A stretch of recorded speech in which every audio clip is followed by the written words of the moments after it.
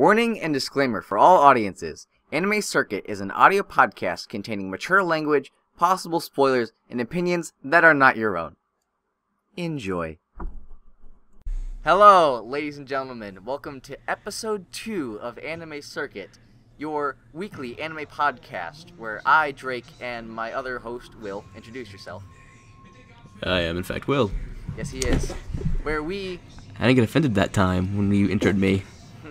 Making progress. Where we review 5 weekly shows episodically, and our original intention was weekly to also review a full series, but when we started watching YowaPeda, we realized that 38 episodes in a week is kind of fucking impossible. Like, by the time we got episode 1 up, we had 3 days to watch 38 episodes. Yes, and also... as you can hear, I have a fucking better mic this time. So anyone who couldn't bear to listen to last week's episode, I'm gonna make this a long story short. Both of us liked Fate Zero, but thought it had terrible pacing, and every show that was like the premiere of was pretty awesome. Yeah, it was pretty legit, but they were still kind of premieres, and not much really happened. Yeah. But anyway, since we're not doing our weekly show, we thought we were just going to talk about normal airing stuff in the season that we're not going out of our way to review. Just as a short little, hey, we like this, it's kind of okay. But yeah, our other anime that aren't our select 5, that we're still watching. Yeah, that we're still watching. Personally, I took little quickies on, and so did Will. Yeah. I'm watching literally all but 2 shows at this point. Yeah. Oh, and Psycho-Pass 2. I haven't finished season 1 yet, so once I finish season 1, I'll be watching season 2 of Psycho-Pass 2 as well. I still struggled to get into Psycho-Pass. I watched episode 1 of the re-edit, and then episode 2 is. I still struggle all over again. It was. I don't know. I love the second opening to Psycho-Pass. Nothing's Carved in Stone is such a weird band. It's like, we're a Japanese band, yet all our songs are in really bad English. I'm okay with that, as long as it's not TK. I mean, I don't know what people see in him, because I fucking hate him. I fucking hate him so much. It's like, I'm like, shut up. I enjoyed, Ling Tostite Siguir, however that... TK, whatever. I don't care to try and pronounce that name anymore. Yeah. Alright. But like nothing's carved in stone. It's just a fun band. They did the opening for Blast of Tempest 2. Yeah. No, 1. Opening 1. Well, but yeah, 2 as well. Oh, okay. Yeah. But they did the first opening for Blast of Tempest, yeah. and it was pretty fucking sick. And I have a lot of Spirit Inspiration. I have a lot of their songs. I quite love them. A lot. Not all of their songs are in English, by the way. Oh, they're not? No, not all of them. Like, I think the songs that tend to get featured are, but if you listen to like their full albums, there's Japanese stuff. Yeah, Spirit Inspiration and Out of Control are like entirely in English, and it's kind of amazing. Well, Blast of Tempest kind of deserved it, I think, since that's a very English show. Still pissed off Aniplex. Still pissed off that didn't get a dub. Fuck you. That should get a dub. Blast of Tempest is a show that could pull off a dub. I want it dubbed in a way that it's like Funimation's dub for Romeo x Juliet. I haven't seen Romeo x Juliet. It's just very Shakespearean, where the Japanese they speak in very modernized, it's very Shakespearean in the dub, like they talk in that actual time period. That sounds weird. I enjoyed it. Is there anything you want to lead off with? Yeah. Why don't we... I don't have nearly as much as you, so I think everything I'm gonna list is gonna hit your list, so I'll just go first.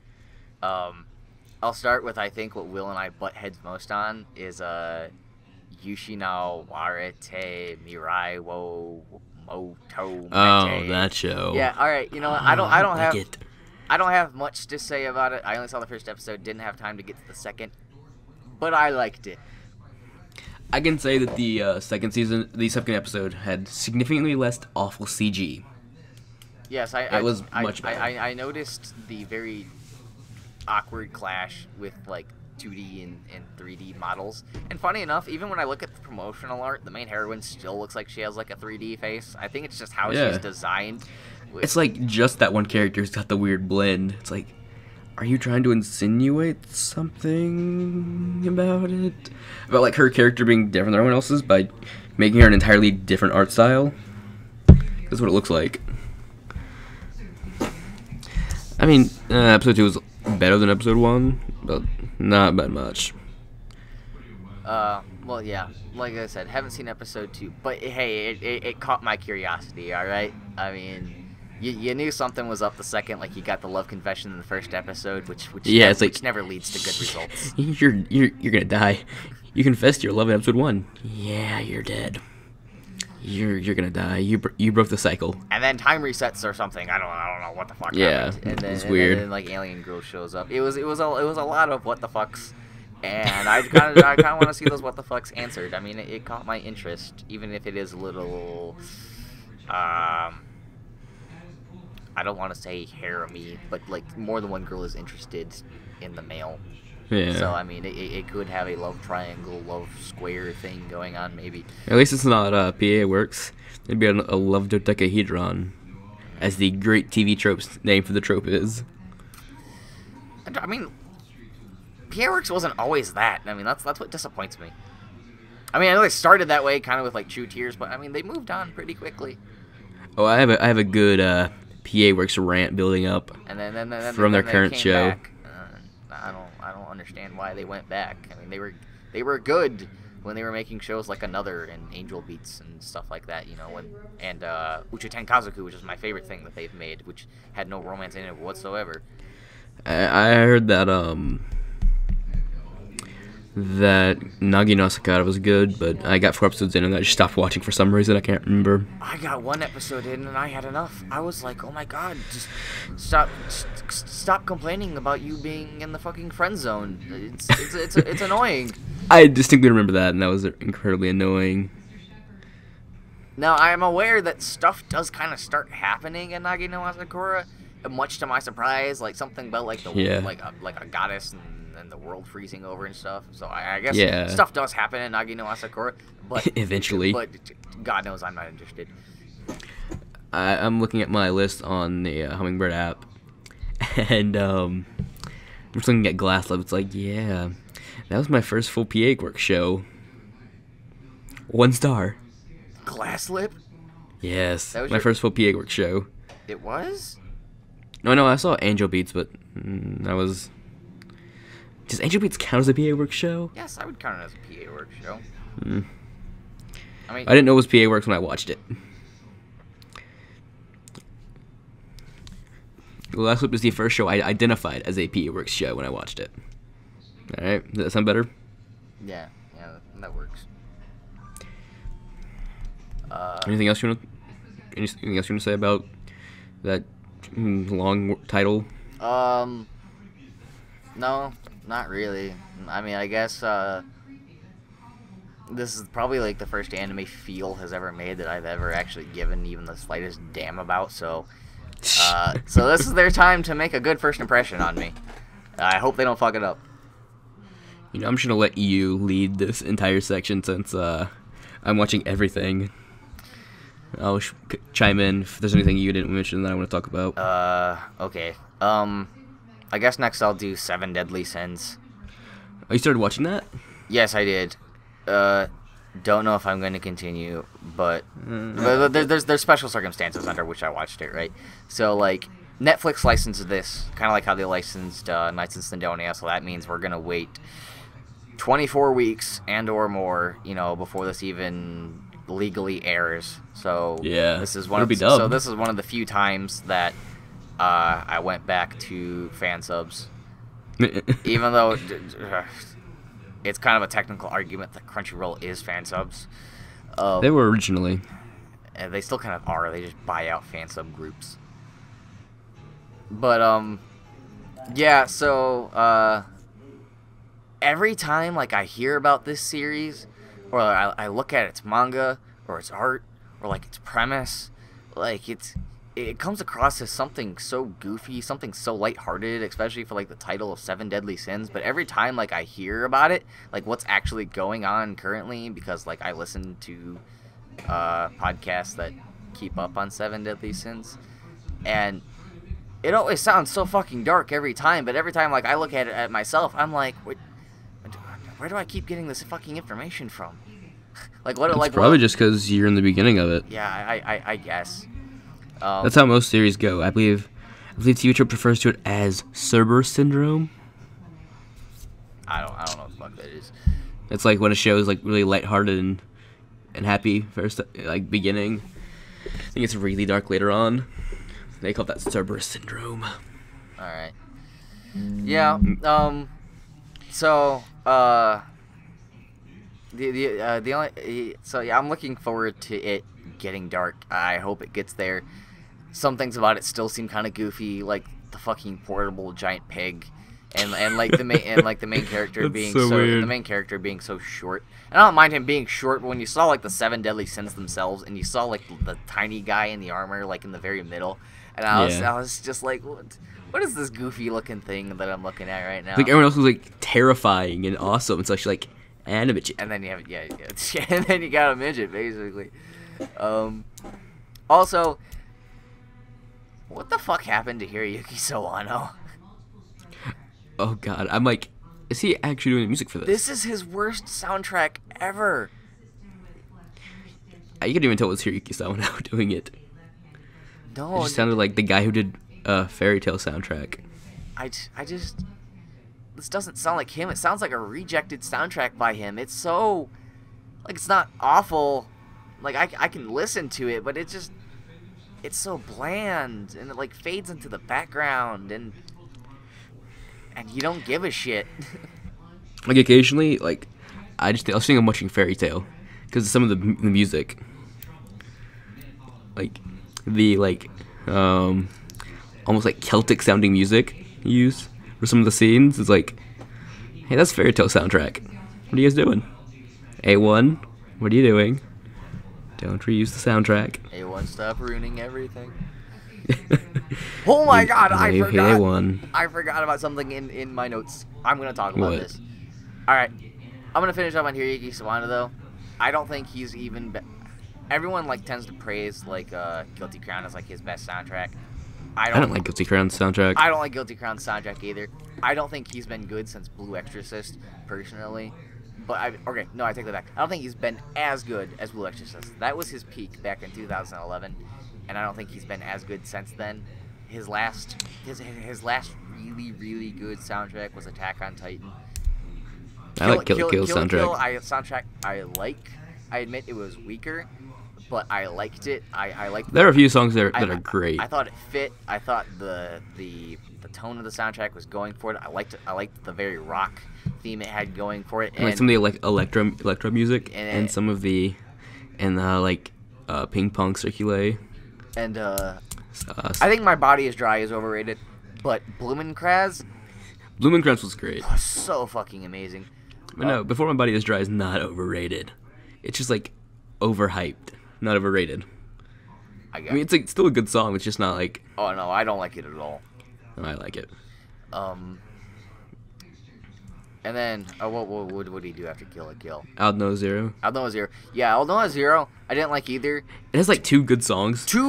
Way too heavily reliant on insert songs was my problem. Oh yeah. Was like there was basically no actual definition of like what made Hiroyuki Sawano because it was fucking Breathless, fucking Keep On Keeping On, and basically every other fucking song, every other fucking insert song in that show just played over and over and over again. I can't remember the name of the really awesome one that always played whenever something bad happened. Yeah. iTunes help me out. I know the occasional ending theme was called. It was Lies. Oh yeah. Like the two ending themes were AZ and like Elise. I don't know. A Lizy. Yeah, Lies, you're right. which was really good. I actually also like the opening. Blue. Was it? No, not Blue's Destiny. What was it? It's on here on my list somewhere. Heavenly Blue, by Califana. No, like I think the fucking Okay, are you thinking of the theme that's like with like when the ships dropped and like kind of like burnt up the entire Earth? Are you thinking of like that one? Because that's that one. Because that is Ali's. Oh, it is. Yes. I thought they were similar because he's got a. There's two different versions of it. Yeah, he's got two different versions of those songs. Yeah, there's fucking the Mika Kobayashi version, and then there's the Mizuki, I think her name is. I just call her NZK because like I think that's what she was credited as until No Zero came up. And there's some other song that plays that I like. Whenever like the heroes actually start doing good stuff again and aren't getting destroyed. Yeah, I mean that's basically like Breathless, Keep on Keeping On, No Differences. The music. Before My Body Is Dry. They're Reluctant Heroes. Like, I can name like most songs on Attack on Titan soundtrack that were great. There was people are gonna give me DOA. People are gonna give me really weird looks, but my favorite song in the Attack on Titan soundtrack was Army Go. I can't remember that one. What I love about it so much is it kind of sounds like it sounds Arabian. That's what I love about it so much. Like the really good songs from Attack on Titan soundtrack were DOA, The Reluctant Heroes, Bucklots. I don't like MPI. I don't. Which one was that? Like Reluctant Heroes. Oh, I liked it. And then Call Your Name. I liked Hill of Sorrow. It's the only MPI song that I liked by Hiroyuki Sawano from the Guilty Crown soundtrack. Call Your Name is like the best song. Like that song made me love the Boulder arc in Attack on Titan. Like everyone hates that. It's like 4 episodes to move a boulder. I'm like, but you got to hear Call Your Name at the end of it. The only thing I liked about that Boulder arc was because was when an EMA played as Eren walked in with the boulder. And I think I think that was the song that played, the one that's like the one that kind of has like that build up, just like the dun dun dun dun dun, dun or something. I don't know what it's. No, I'm pretty sure it was. Did it just open up on Call Your Name? It might have. Yeah. Okay, never mind then. It's like that's like one of my favorite trope. Then I don't know when like, the EMA played, but EMA is probably like the really dramatic scene happening. The first half of it. It's like my favorite. That's one of my favorite tropes. Like when the scene's just quiet and really dramatic music plays over, as all of this cool stuff happens.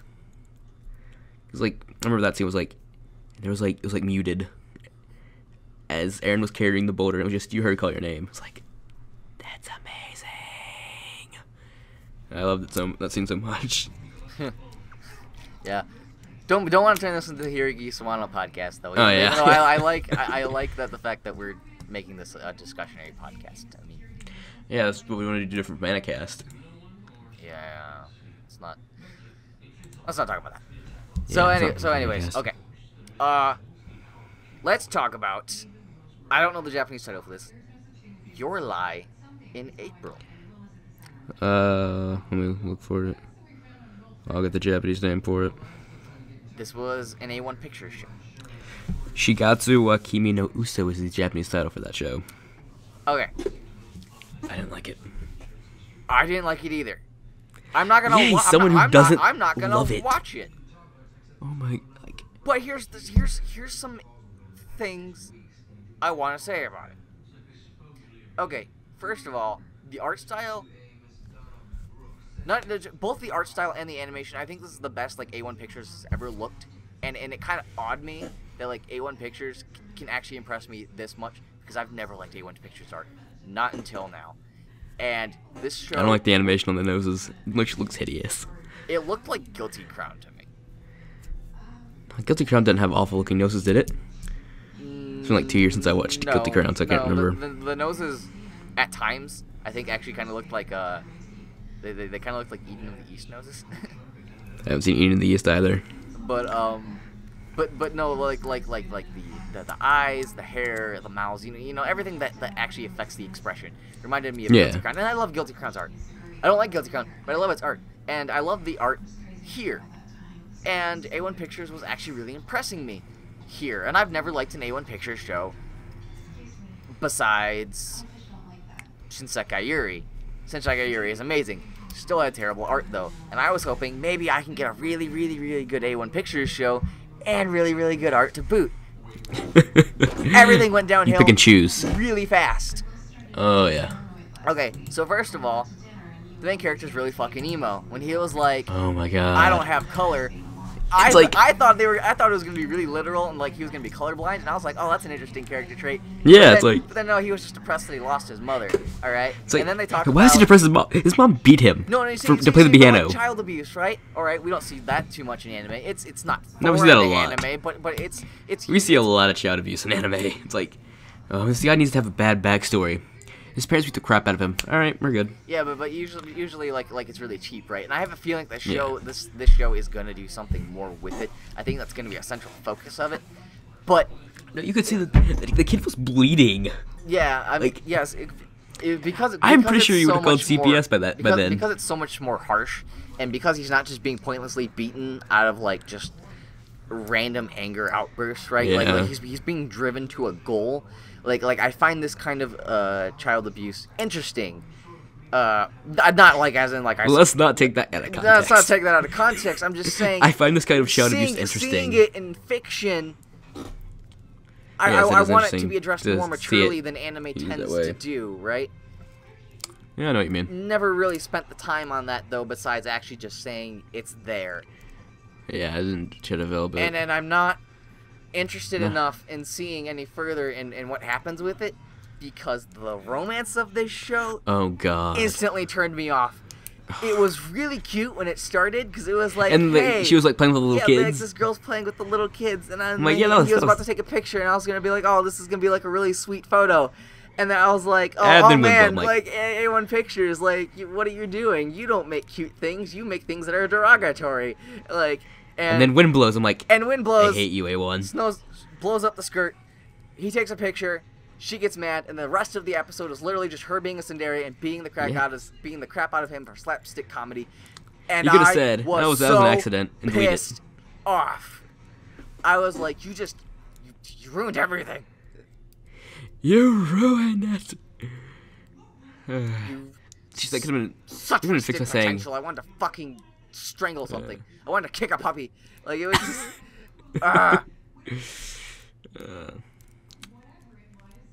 I'm gonna keep watching it and see if I get any more rage from it. I'll let you know. You got anything else you want to talk about this season? I'll correct myself. So I got one or two shows I want to bring up. I'll correct myself. A1 Pictures doesn't really make stuff that's derogatory. That's all I really have to say about Sword Art Online. It's just when they make shows, it's just usually really, really poorly written. Yeah. Or they choose to adapt poorly written stuff with their poor as fuck animation, and I hate them. I hate them so much. All right, I haven't started watching this yet, but I'm really interested in Sora no Method because it's written by Naoki Hisaya, and that's the writer of Sola, and Sola is one of my favorite animes.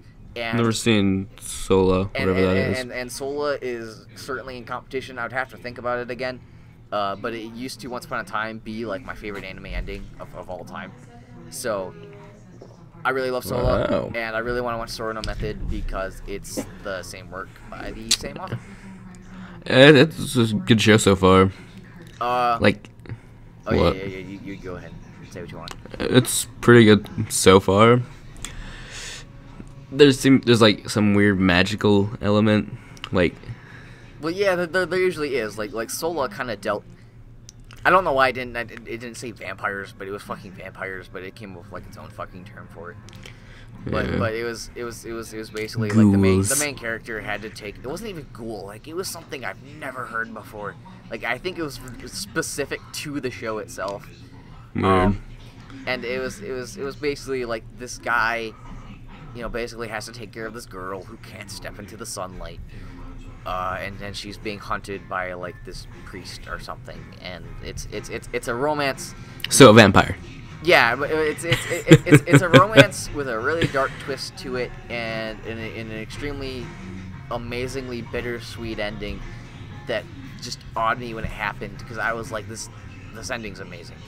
So I mean, Might need to check that out someday. Yeah, I mean, I really suggest Sola.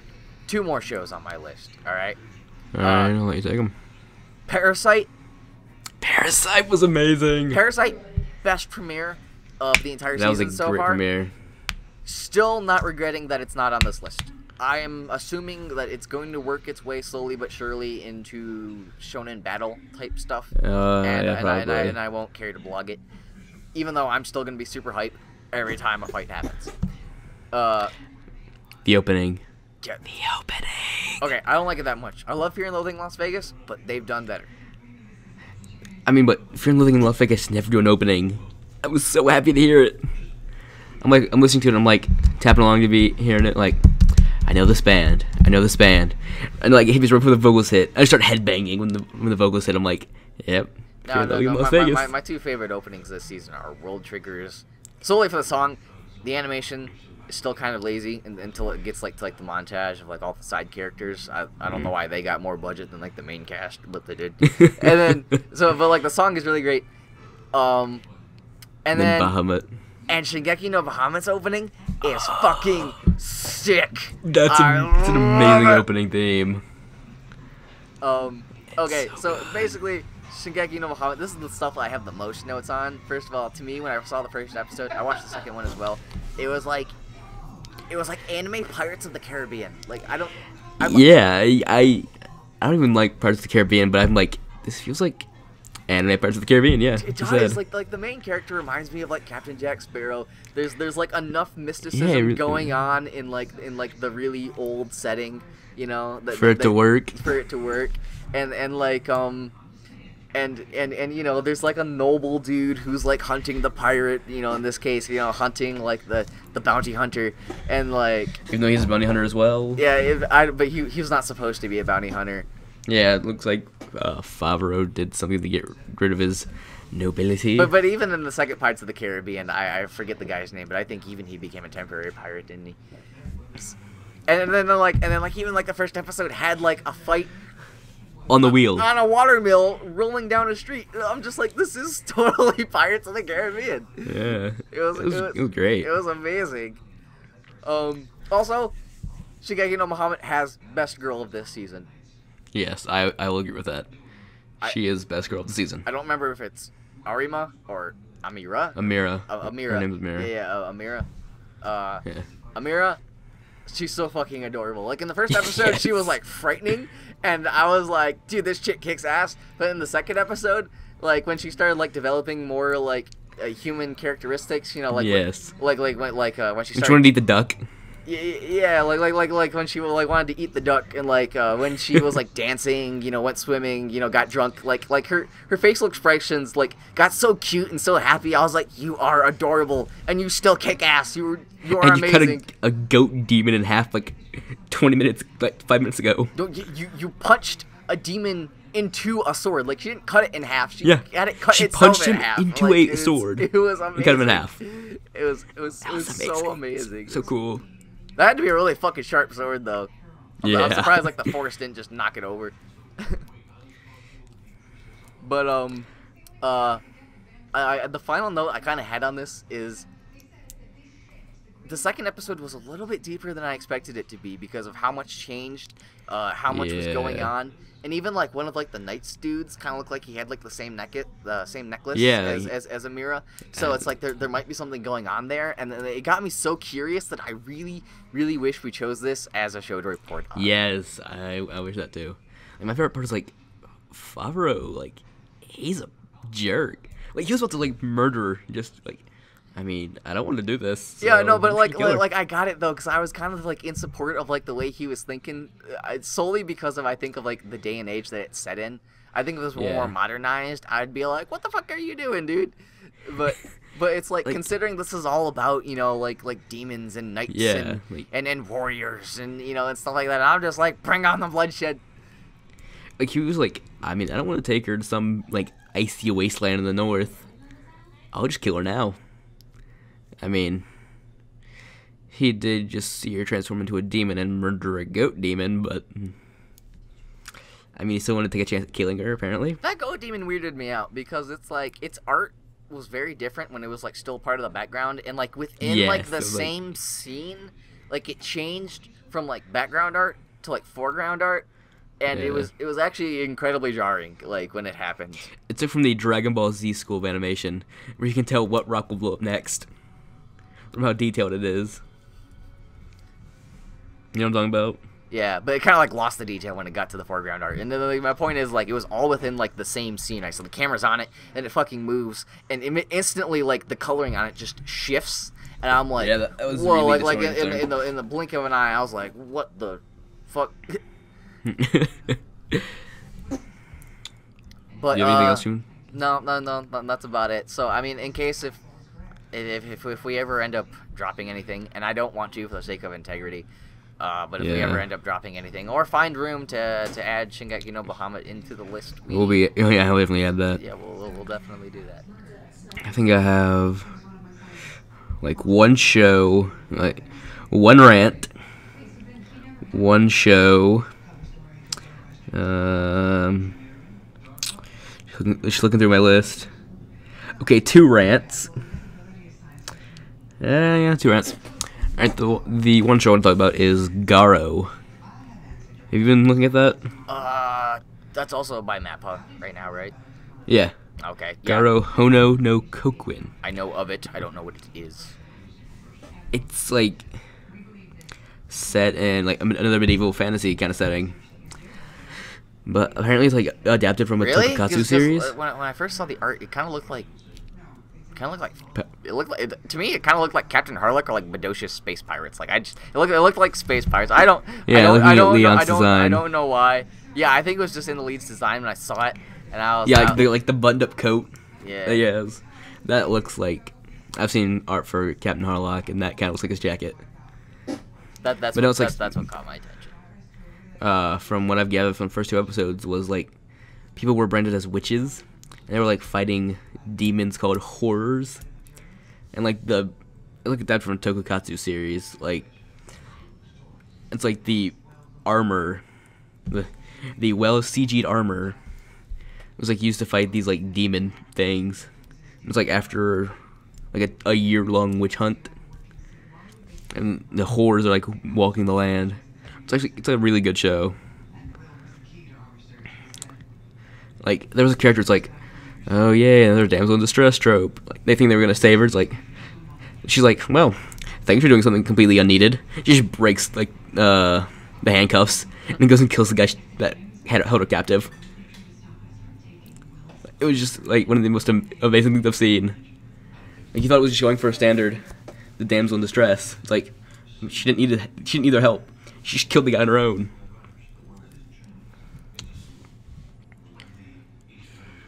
Alright, so is that it? Yeah.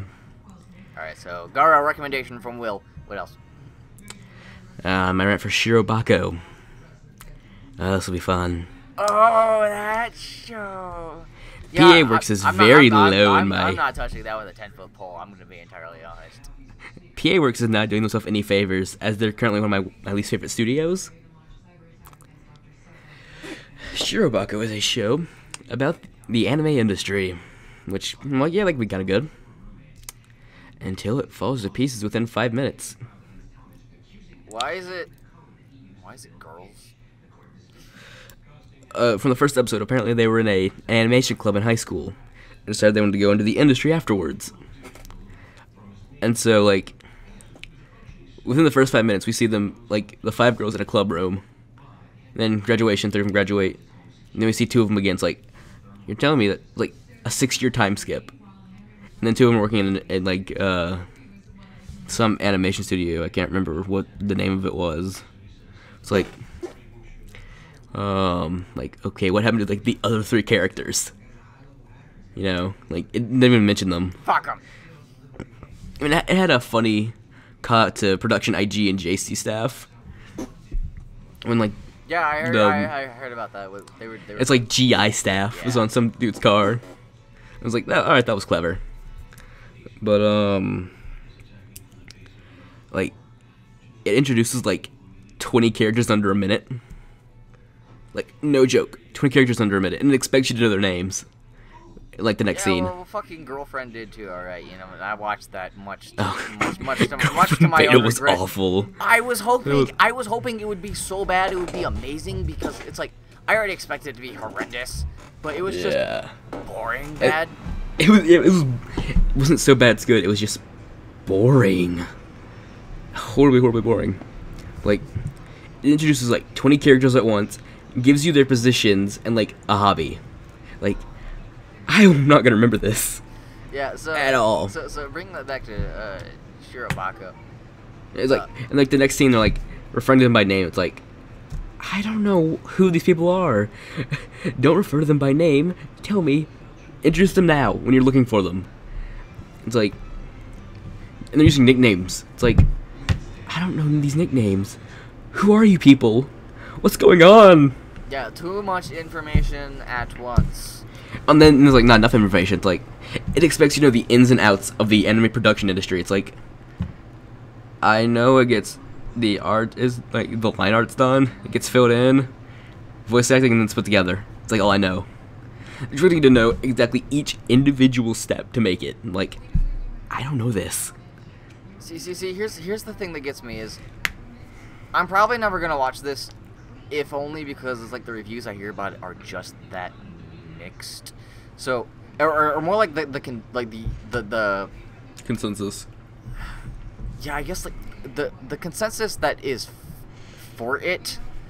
So I mean, I guess that's not a general consensus, but it's like the side of the argument that is for it never really raises a good argument. It's just like it's about making it's about making anime, and then I'm kind of going off Seventh Style's review for it, since I mean I follow Seventh Style pretty majorly. Even though I hate referencing them as a source because like they get so much news wrong, but like they're very critical, right? and so something that kind of like they made a good point of, and that I'm gonna speak for them, not gonna speak for myself, but this makes a really good point. Are they ever gonna like fuck up and not be okay? Because this is a slice of life show about cute girls making anime, right? Yeah. So it's like, oh, also I forgot to mention they have a heavy case of same face syndrome. Yeah, thanks Nagino Asakura. So like, I'm looking at the art like right now. It's like you all have these same exact facial structure. These character designs were done by the character designer of My Teen Rom-Com Snafu, or Gairu. Wait, right? What? Yes, these were the character designs by him. But Snafu didn't have awful same face. No, it did not. That's why I blame PA Works and their fucking modernization. Or Gairu was awesome. I'm so hyped for the second season whenever that comes out. Yeah, right. Still waiting for that. No, they announced it. That's coming sometime soon. But I understood this just looking at the series for the very first time, or just even hearing about it. I'm like, it's a slice of life about cute girls making anime. All right, you'll give us real life anime problems, but I won't start watching this show, or I won't even be remotely interested until they fail at something. I probably won't care. It's like the first episode they were failing because they got behind for some reason. Yeah, they got behind, but did they catch up? Yeah. Precisely. Sometimes it doesn't always work that way. Sometimes you have to give up. Sometimes you have to make sacrifices. I can't really think of a specific anime industry example, but one of the most recent chapters of World Trigger as a manga, and I love World Trigger to death, but I'm gonna reference this, as a mistake, is that sometimes when you get pushed too hard, your art doesn't get finished, and you and you release like the sketch work, right? And so like one of the most recent chapters of World Trigger was literally just sketches. Like it was the sketched art of all the characters with outlines so that you could make them out. But like but like the sketched skeletons, like they weren't erased. There was no time to erase it. Like you had to get that fucking out there. It was that Have time you seen of some the of the Hunter x Hunter art? I've heard some of it is pretty horrendous. Yes. Like, I don't read the series or watch it, but I can tell the character designs. like who's who from like the main cast. It's like there was a scene from like the most recent arc, like I think it's called the election or something. I can't remember, but like I couldn't tell who was who. It was like Gon and Killua in the stands watching something. It's like who's who in this scene? Because this is just scribbles. I couldn't see anything. Yeah, I've never read Hunter x Hunter, but I really want to just to see how bad the art is and see how amazing Madhouse is for actually being able to basically fix every art mistake ever made in that entire manga. Because I hear like the anime looks fucking fantastic. Yeah, from what I've seen, it looks great. I think I'll save my cross Andrew rant for later. See if it gets worse. Do you kind of want to just do it right now? Because I kind of want to talk about it too. No, he'll hold off on it because I might just explode. All right. I mean, I only saw the first episode, but I think the first episode's all I really need to see because the first episode was extremely insulting. And I don't mean insulting as in like the way I was like insulted by like Your Lie in April for being like wasted potential. And there was wasted potential. There was wasted potential in Cross Angels too. But it's like this was like actually offensive to some degrees. What do you mean? I guess we can just go on a Cross Andrew rant right now. We'll have one of these weekly. There was this idea of like racism. But done horribly? Done absolutely horribly. Yes, it was just like the worst way to do racism in a series. Which, racism is not usually done well. There's so many specifics to it, though, because I want to talk about the specific race itself, but we'll save that for the Cross Range Rant Day, alright? But I wanted to get that out there right I just want to make the joke of, I mean, I think you should only 2 more rapes from some good character development. Yeah, there was the rape scene, though, but I've been desensitized. And in episode 2. I've been fucking desensitized to fucking rape in anime. She got raped again in episode 2. It's like, do you know how to write a character, or is it just traumatic incident, traumatic incident, traumatic incident, better it's character? Sunrise being Sunrise, and you know Sunrise can't write anything else but politics. I'm gonna be entirely honest. They can't do anything but politics. So the second they try to step out and try to seem edgy because they're doing something different, or they're doing something really dark that isn't just like an anti-war fucking message. Oh god. You know, like then they fuck up so bad. Like all of the like anti-war messages are like, oh my god, I get it. Like it was good at the time, like and it's good every once in a while. Like they can surprise you, but it doesn't happen often enough for me to respect Sunrise as a studio.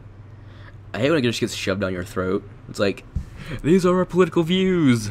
Some things are interesting. Accept like them. I really want to watch Turn A Gundam because it's like Turn A Gundam kind of has like that like futuristic versus like 1800s kind of thing going for it. And so it's like I kind of want to see how those two settings clash. Like that sounds really interesting to me. Code Geass is still one of my favorite animes of all time, despite yes, I love Code Geass, no matter how much people hate it. Code Geass is very what I hold against it is it's very idealistic. Yes. But I thought it was appropriate for the show, and so therefore I don't mind it. Like that's why I'm afraid to go back and rewatch it. It's like I'm gonna notice all the flaws in it. It's like one of the first shows I ever watched. So I'm like, I know what the flaws are in it. They just no. I know what they are now, but like I know if I go back and watch it, I'll put it all of it myself. It's like I can't watch it and enjoy it. That would be impossible for me. Oh no, I can enjoy Code Geass any day of the week. Like I said, its flaws don't bother me. They're flaws I'm actually kind of in support of. I think we've just about covered everything. All right. I just wanted to mention our personal battles for the best opening of the season. I think we already agreed that it's fucking Bahamut. No, I said Bahamut's in the running for the best. Oh. Okay, well, I guess but Bahamut's my for sure, but I still like World Triggers too, so that's my top 2. World Triggers was pretty good. It's catchy.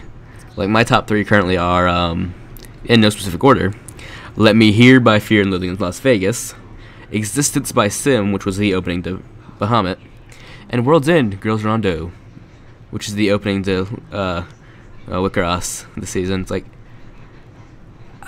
I don't know what you see in that opening. I don't like it. I personally we were think talking Killy about Joker was way better, and Killy Joker was great. and when I we're like talking about Killy Joker. visuals, I don't think the visuals in the second opening are nearly as frightening as the first. No, well, except for like one scene right before like my favorite part. No, I know what you're getting at when like she gets like encompassed by like her car. Yeah. Like, but no, I still don't think that doesn't look nearly as scary as like Tama's crazy face. Yeah, like when, the dragon glass breaks. freaking thing. Yes, that was much more terrifying. But I just want to mention like that one amazing scene when it's just all the characters. I just love that scene in the opening. Yeah, the little vector part. Yes. Where all the characters show up and like vectors and they overlap each other. Segue.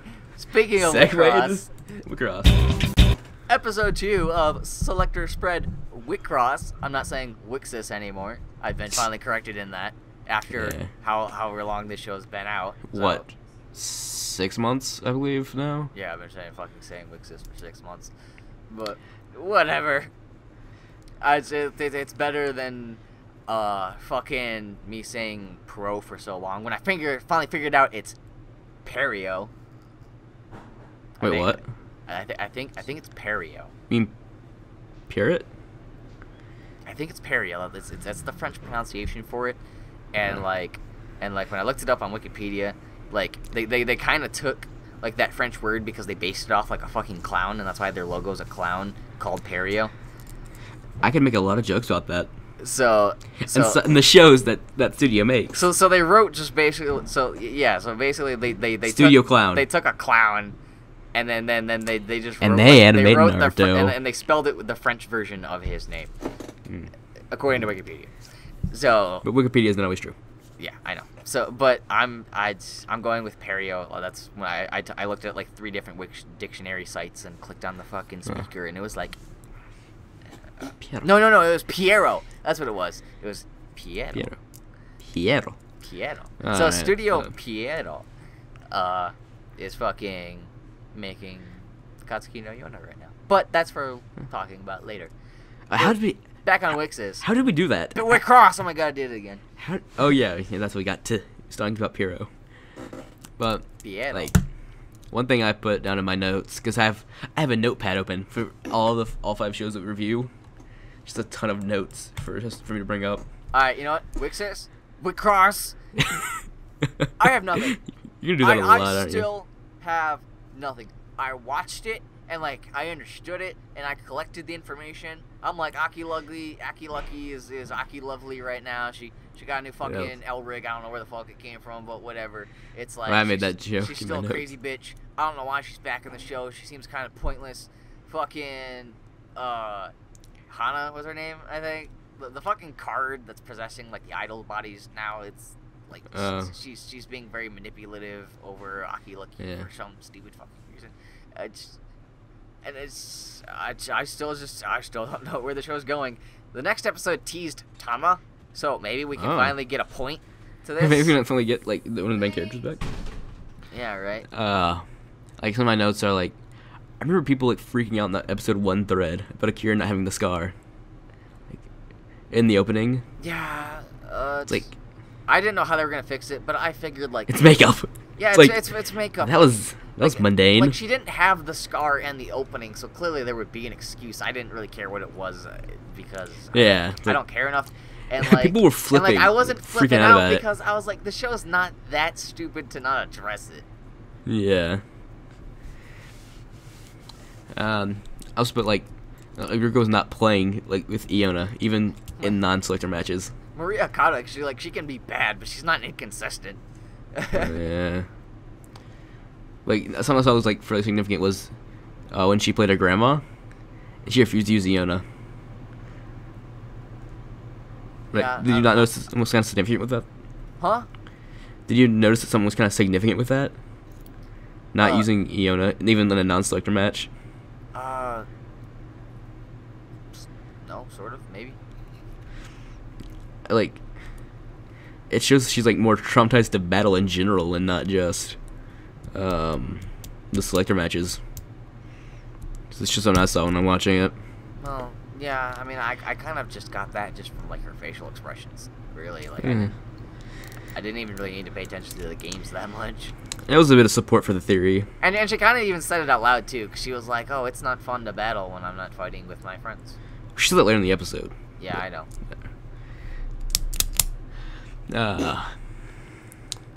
I also put that, like, the lyric that's taking over Yona's body seems to be gathering a team.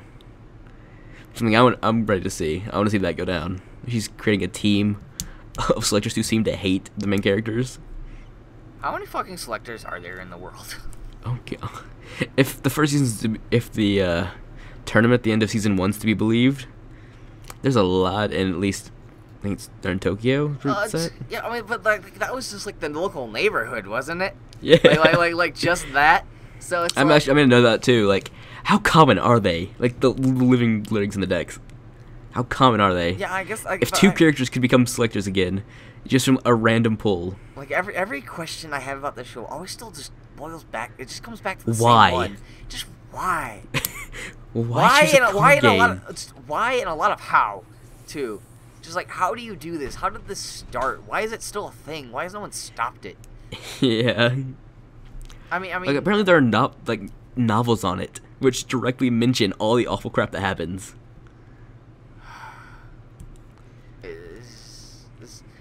I don't mind blogging this show. I'm kind of glad we do because like it's a good show. That's debatable. It's just something about it is addicting. Yes, I will agree there, but I'm probably always gonna keep ranting until like I get answers to my questions. I also noticed in the opening that Akira's old whatever those things are called that are hard to pronounce was in the opening. So whose? Akira's.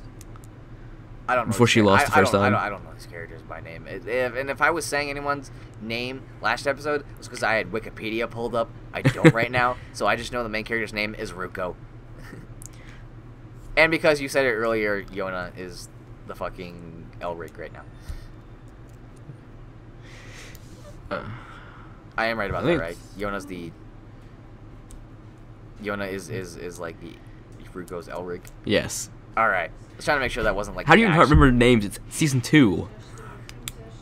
And last season, last episode, I directly said, if I'm carrying enough to watch season 2, I remember stuff from season 1.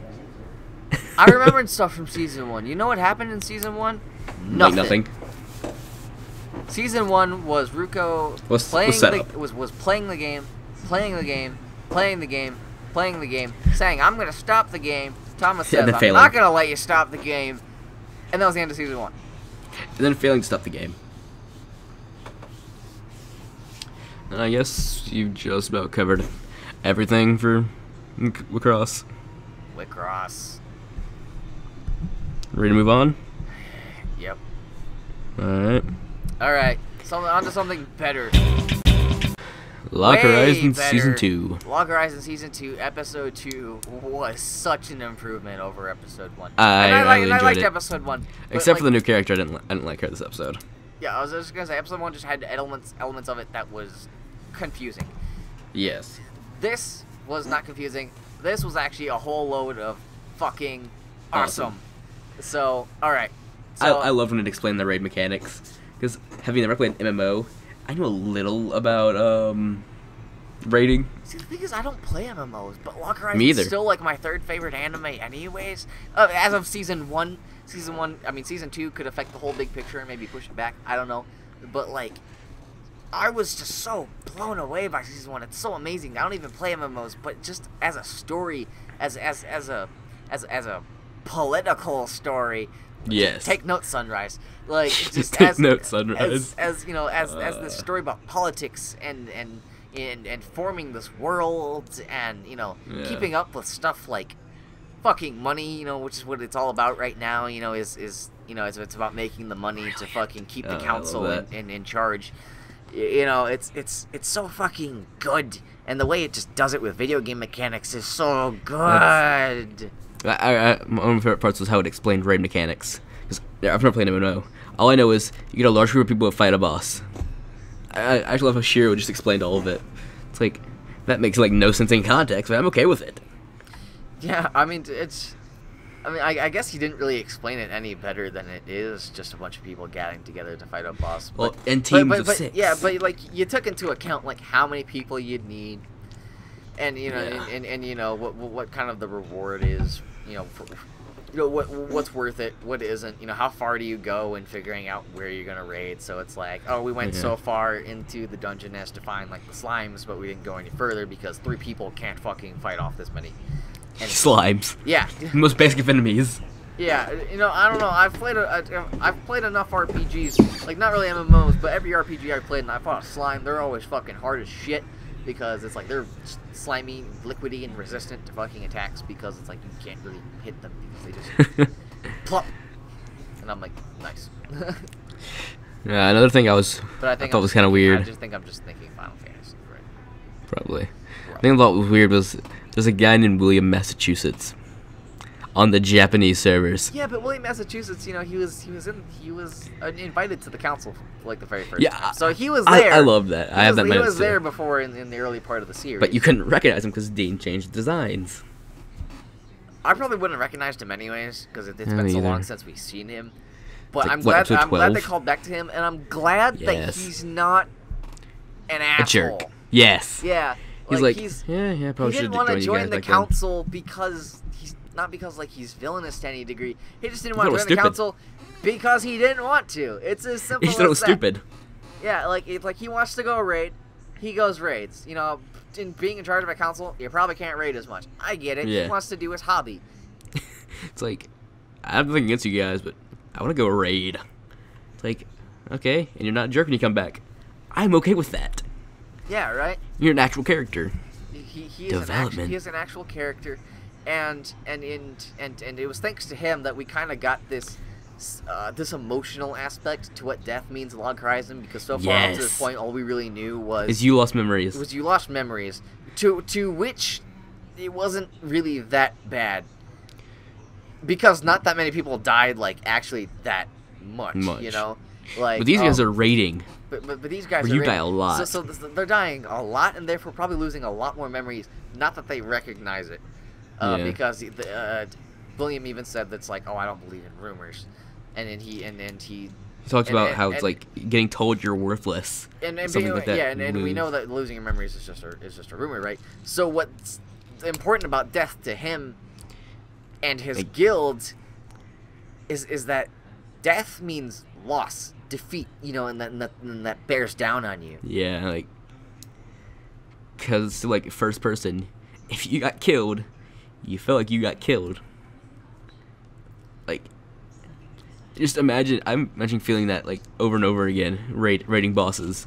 Yeah, that's gotta be his example awful. Was, you know, it's like you die 100 times, therefore you go through that depression 100 times.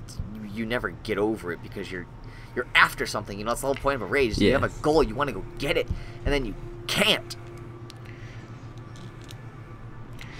I'm really see some good development with that. That's got some potential for a great subplot. And then this is real life now, right? So it's like there is no just restarting and going doing the dungeon again. Like, there's no like getting up and leaving the computer and doing something else. Yeah. Like, oh man, I died. Well, I guess I'll go take a walk or something. Yeah, I love how there's so many perspectives to Log Horizon's world, and it's so good, and it showed that example here again today, just in a tavern. You know, it's like we didn't even really go on like any epic journey really this episode. Like we went to a cave and like fought a couple of rats or whatever, but it's like that was the extent of it. Most of the exploration and most of the best part of this episode took place in this tavern. You know, with this really small conversation that only lasted a couple minutes. Until Demicus showed up. Yeah, until Shiro trolled the crap out of him. Yeah. That was great. Democracy-san, miso soup-san, or whatever the fuck you call him. It's like tofu and miso soup. Yeah. What he called him? Yeah, so it's... Like food puns with his name. So fucking... That was great. So fucking Shiro, or Shiroi, I think it's supposed to be technically pronounced Shiroi, because of the E at the end. Call him Shiro. I'm not gonna try to pronounce that E. Yeah, but Shiroi, because that's what I was calling him during my episodic reviews when I was doing this on my channel before we made this podcast.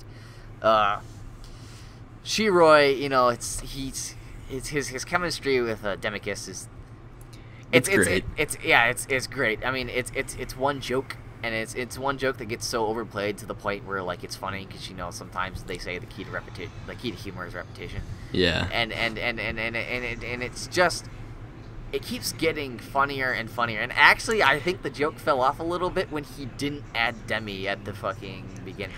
Yeah. At the beginning, so when it was like like food puns. So when it was tofu and miso soup, I was like, come on, like.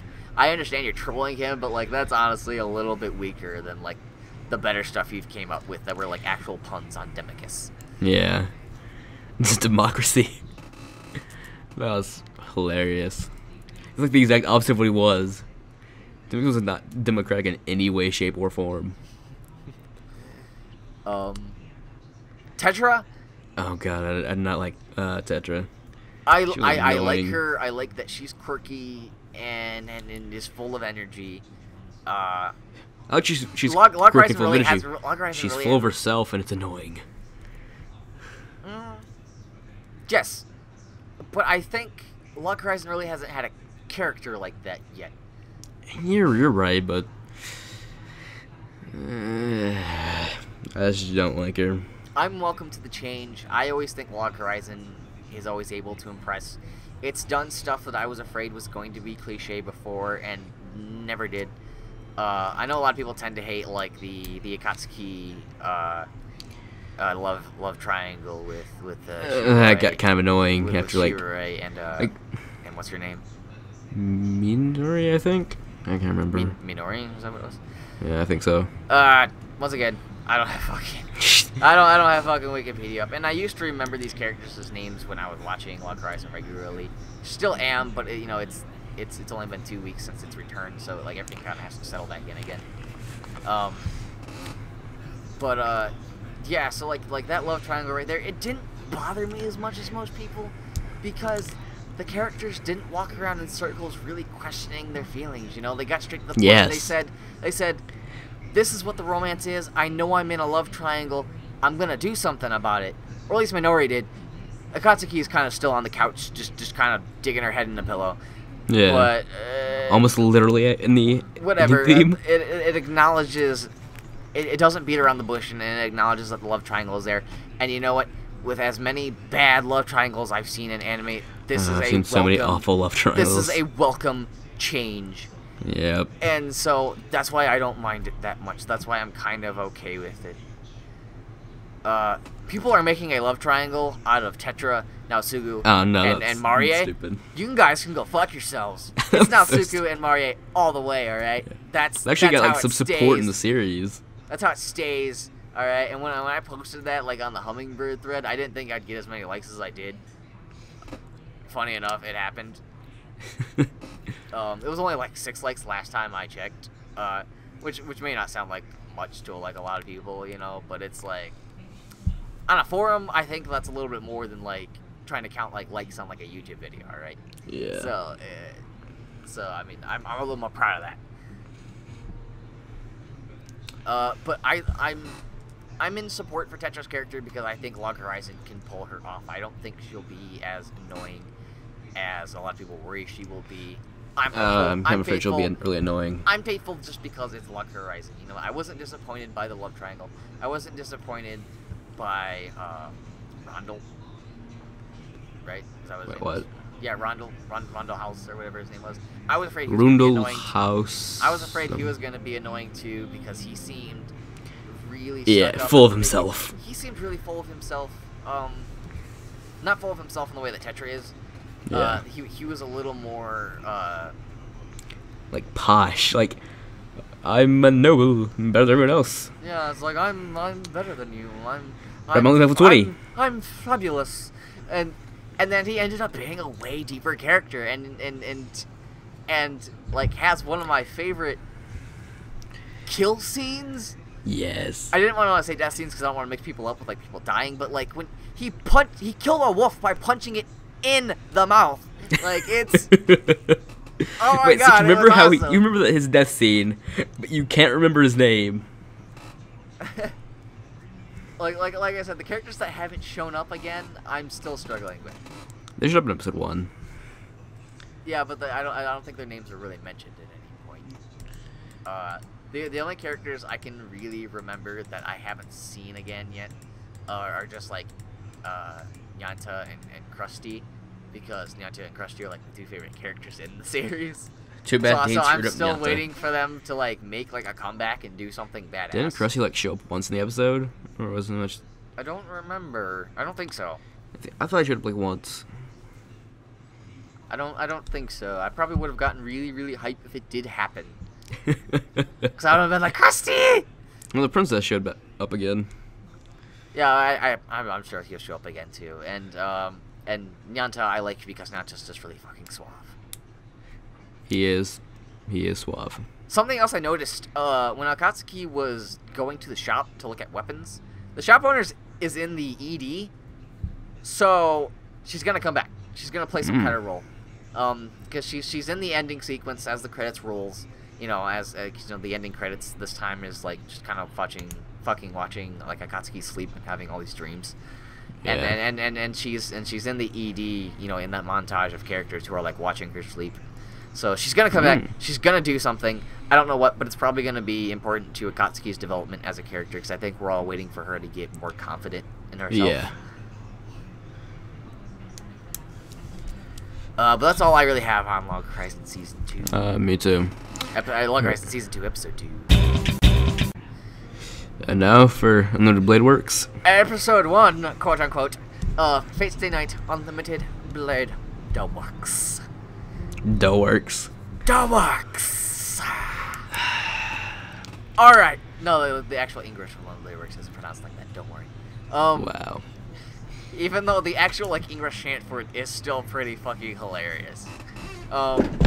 Hilarious and badass at the same time, because you love Archer's voice, but you realize that part of it doesn't really make sense. I got a question about that later. If you'll give me a hint as to who he is. Archer? Yeah. Like. All right. Well, we'll talk about it on our own time. Bleep it out, kind of like how we bleeped out the world. No, I'm just asking. Is he related to any of the characters in the show? In this and Stay Night. Is he? Don't say who. Just say if he is. Yes. Okay. First of all, what did you notice? All right, because 2 hints have been dropped so far throughout the series. Pointing to stuff. Okay. 2 hints have been dropped throughout the series, pointing to stuff. That I said in last week's episode, for those who could tolerate listening to it, that there was an element. I just messaged my guess. To UBW.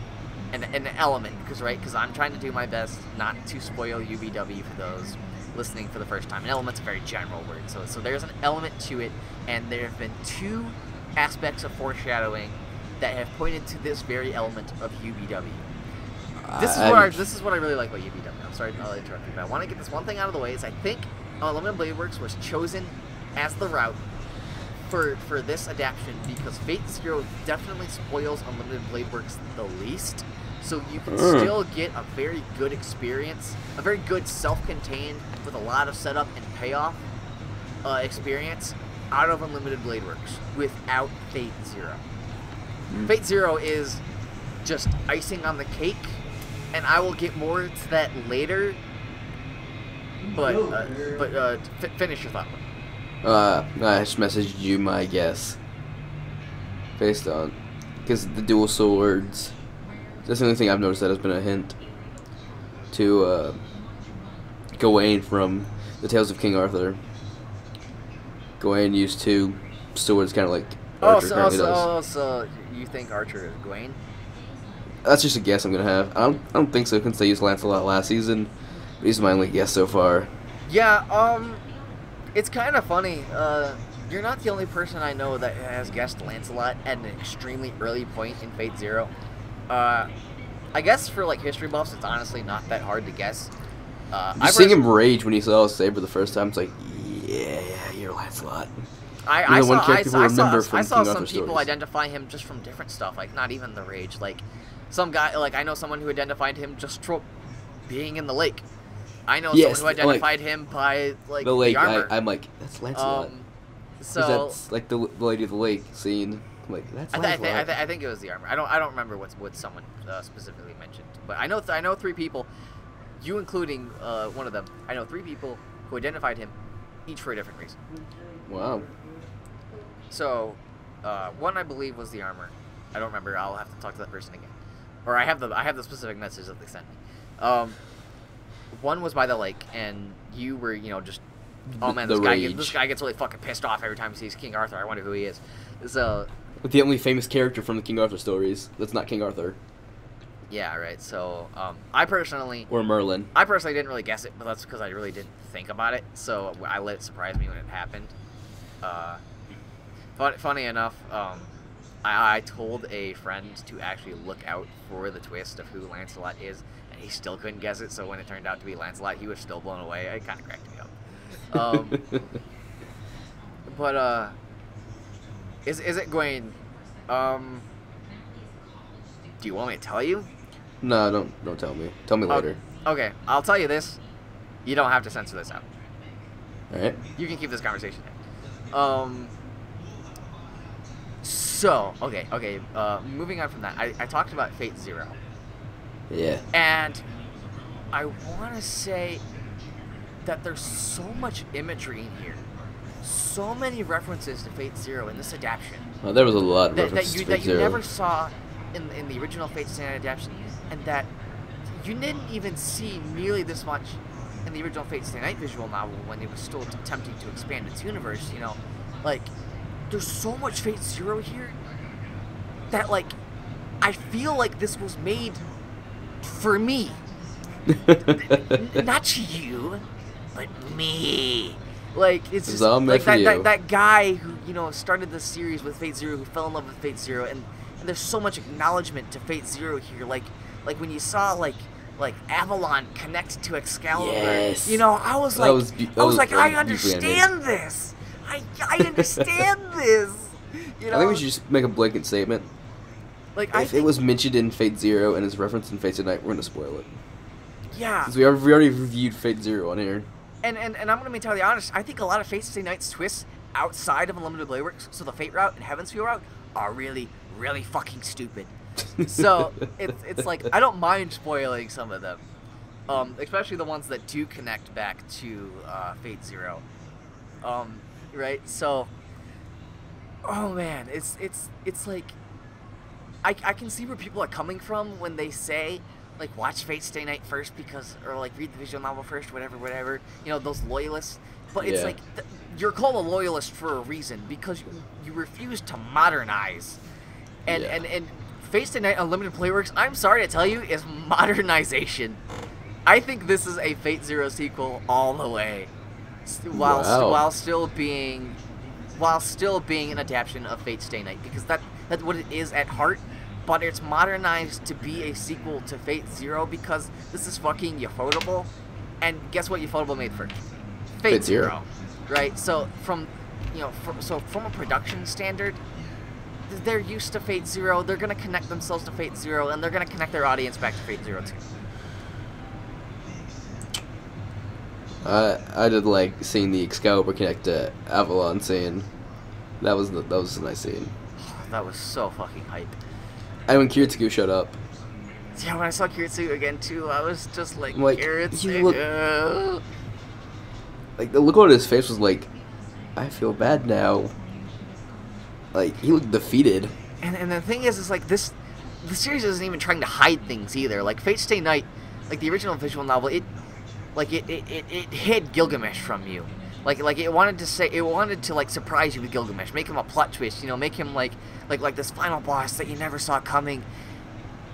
This adaptation of Fate Stay Night's not doing that. It's like, bam, he's right there in the opening. Like, look, here's Gilgamesh. Here's Kirei with him. They're a fucking team. I'm waiting for Kira to show up because I remember his design in Fate Stay Night looks so stupid. In the Dean adaptation, from what I saw of it.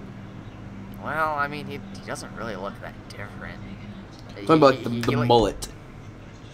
He grew a mullet in the 10 years between series. Yeah, he kind of still grew like his hair out, but I wouldn't really call it a mullet.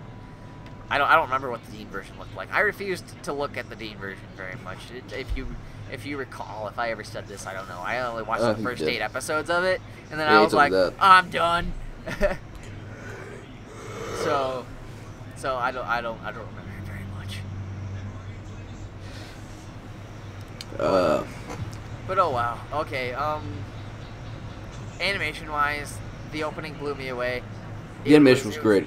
It was kind of generic, but the animation for it was just so fucking damn good. I didn't care for the song that much. Yeah, I didn't really care for the song much either. The animation for it was so damn good that it was definitely breathtaking. Almost killed me when the gay ball scene, when the gay bog scene happened. It definitely fucking blew me away. I had to pause. I was like, oh my god, that just happened. That was so amazing. That looked great. Seeing Gabe. Just fucking jizz all over the screen. Yeah, the name that line that don't go together. Yeah, I'm sorry. His lance is fucking called the gay bulk. I don't know what to call it. I just, no, what you said in response to seeing it.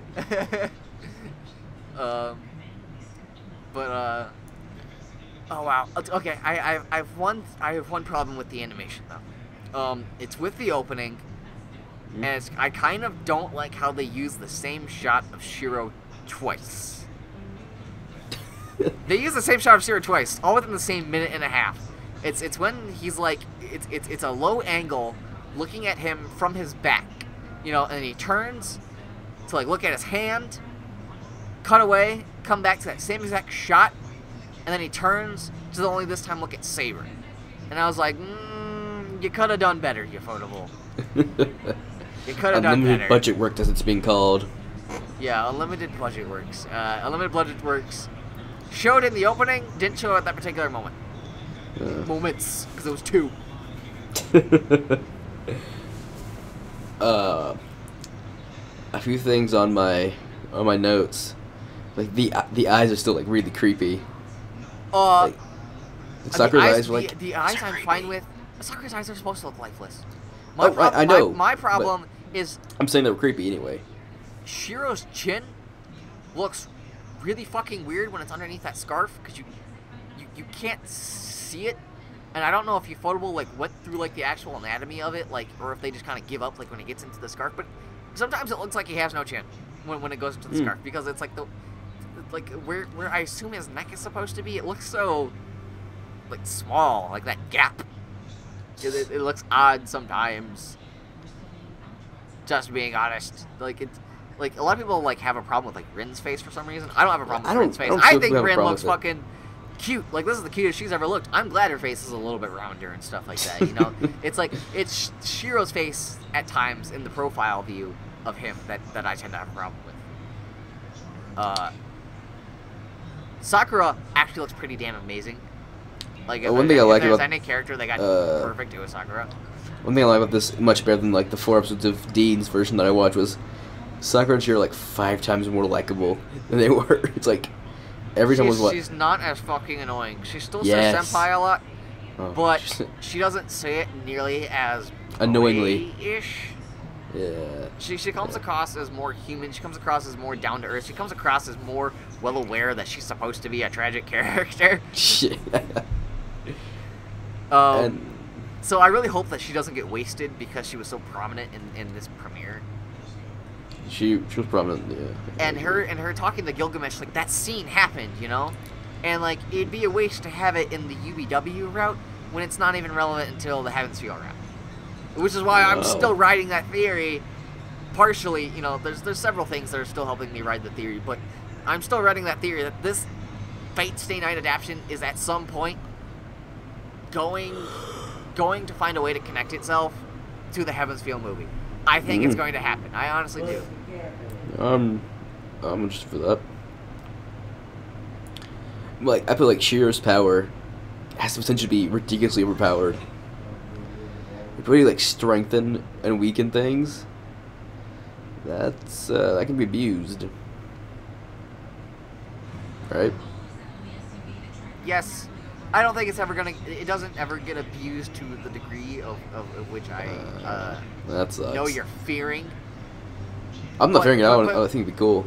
Oh well, I mean, yeah, I mean, he still does make it really fucking cool. Shiro can, you know, definitely strengthen things. He turned a poster into a steel into a sword. Kind of recreate their structure, you know. Yeah. See, when I always imagined it in the visual novel, I always thought like things were actually like changing to like what he was changing the molecular structure too. So it's like if you rolled up the poster and turned it to something like as hard as steel, I assumed all of a sudden like now he was like holding a pipe. Like I thought he was actually transforming it. Apparently not. This anime has corrected me. Okay. In Dean's version, he actually picked up like a poster wrapped around a pipe and didn't fix it. For some reason, it was just a poster wrapped around a pipe. From the ones that the teacher brought to his house. Also, his panic attack at the beginning was just well animated. When she like put like Worcestershire sauce. People crack me up when they're wondering like why there's no blood stain on his clothes. I'm like, yeah, that's pretty funny. But I've noticed twice. I wish to shove Shinji out of a window. Wait, when did Shiro have a panic attack? Like at the very beginning after he wakes up, and he's eating breakfast, and oh, like when he has the flashback. Here's something that got me. No. Like when Fujimura switched out his food. Oh, yeah, that was fine. That was like, so well animated. I was so impressed by the animation of it. The thing that gets me though is like humor in Fate Stay Night still kind of feels very out of place. Yeah, that's my biggest problem. And I'm not so even far. connecting it to Fate Zero in that way. Like even when I was reading the visual novel, it didn't feel right. For there to be that much humor. I didn't care about these kitchen scenes. I really didn't. I didn't care about Fujimura. I think that was her full name. Yeah. I didn't care about her gags. You know, I didn't care about the conversations that she has with Sakura. Like there was one point in the Heaven's Feel where they talk about bra sizes. I didn't give a shit. I don't give a shit about like her nickname being, you know, Tiger because her name's Taiga. She's there to be comic relief and Torador with that joke. And she's also a plot device in UBW, by the way. She's a plot device for Caster to use. And it also kind of pissed me off because I was like, this character doesn't need to be here. You finally found something for her to do, but it's literally just to be a pawn. Thanks. Like Shinji in the show pissed me off so much. Like he's a character you want to hate and shove out a window. I respected him more when I got his backstory. You still hate him. He never changed. He's never stopped being a douche, but you understand why he's a douche. When you start realizing, you can kind of piece the pieces. He goes through that slug treatment thing. The pieces together already, right? Because he's a member of the Mato family. He went through like the slug pit but thing. But so can, what did he want? He wanted a daughter. He wanted a daughter. He didn't want a daughter, but it's like he wanted. He wanted a strong wizard. Yeah, he wanted a mage as strong as Sakura, which Shinji isn't. And Shinji's really pissed off about that. And he still holds it against Sakura to this day. That's kind of why he beats her, is because he takes his frustration that he's not as good as her out on her. Yeah. And I figured as much, but I still hate his character. People who feel like I'm spoiling Fate Stay Night for them, I'm sorry, but this is stuff I've never seen Fate Stay Night, and I made that connection myself. Yes, this is stuff that stands out. All right. If you put two and two together, you get stuff that stands out. I'm pointing out stuff that you can connect on your own with just a little bit of thought. Yeah, so you're not really spoiling, since you can easily put two and two together. I also wanted to shove him out of a window when he showed up at the end of the episode and made Shiro stay after school to clean. It's like... Yeah, I kind of have a problem with that scene. It's like, I don't you can do it yourself. How many times you tell it, it still makes Shiro look like a pushover.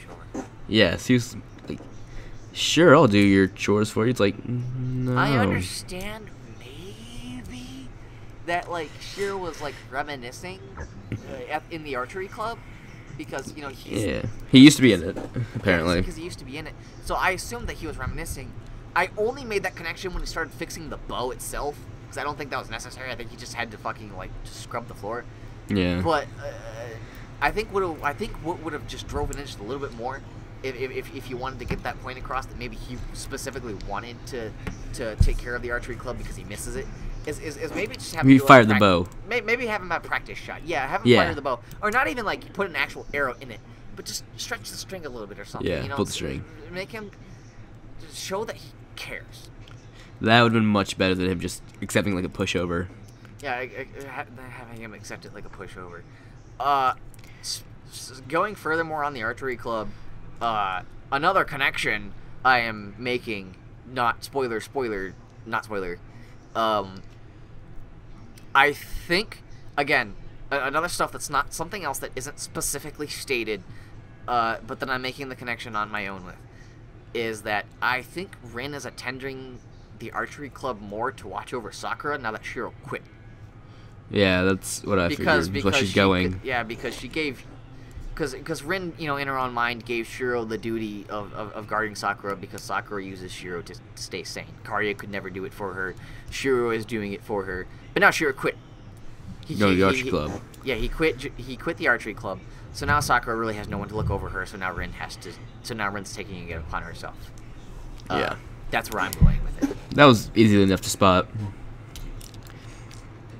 And something I noticed was I thought the command seals only appeared on your right hand.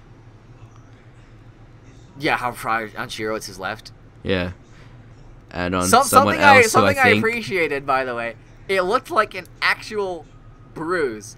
Because when I was reading the visual novel, and a bruise. He's like, oh man, I think I cut my hand or something, like in the workshop today, or like in the shed. And I'm like, yeah, you cut your hand in this very diverse, specific pattern. Yeah. Sure you did. But isn't it supposed to be like on your right hand? Because that was like everyone in Fate Zero had on the right hand. No, it does not matter. It does not matter. See, the thing that actually confuses me is I'm wondering why, like, Rin had to speak her really, really bad German to use her command seal in episode 0. Because no one ever did that in Fate Zero, and Shiro didn't do it when he used his command seal on Saber in this episode either. I thought it was stupid they used the command seal. It's like, really? You're gonna waste one for that? Like, of the two teenagers who are masters, it's like, of the 6 you have between the two of you, you've already wasted 2 on stupid decisions. Shiro didn't know he was going to use a command seal, right? I think the command seal was used, because the way I see command seals, I think they activate on their own, solely to manipulate willpower, right? So, yeah. Saber wants to fight, Shiro doesn't. He doesn't know he's using a command seal, but it's his master's will to be against his servant's will, so the command seal is going to activate. Yeah, I guess, but still, it's just like, you wasted one. By accident. By accident, but still. Rin doesn't have a good enough excuse. Rin knew what she was doing because... She knew all about the command seal, she just wasted one. It's like, yeah, you get no sympathy for that. She was being kind of a brat. Again, I'm still kind of riding the theory, though, that, like, Archer is still somewhat under her command. He's still somewhat under that spell. Yeah. He mentioned himself that because she's so powerful and it was vaguely worded. Bullshit. Even though I'm pretty sure she reinforced the spell a little bit by speaking the German, I can only assume that's what it was there for. But I still think that for the most part is bullshit because he even said that it's still extremely broad. I think that he's just trying to manipulate her to get her on his side so he doesn't have to listen to what she has to say. I said this in the last episode, but I'm repeating it again because I know episode 1 of this podcast was so late recorded. I'm going to repeat it again, that, like, I think Archer, he's trying to manipulate her, he's trying to get her on his side, and he finally, got that moment, like, he realized, yes, like, I can finally do what I want, because, Rin gave him, that allowance to fight how he wants. She said, you'll get no help from me, just fight, and he's like, awesome, I still have my free will. Yeah. Because I've gained her trust in me.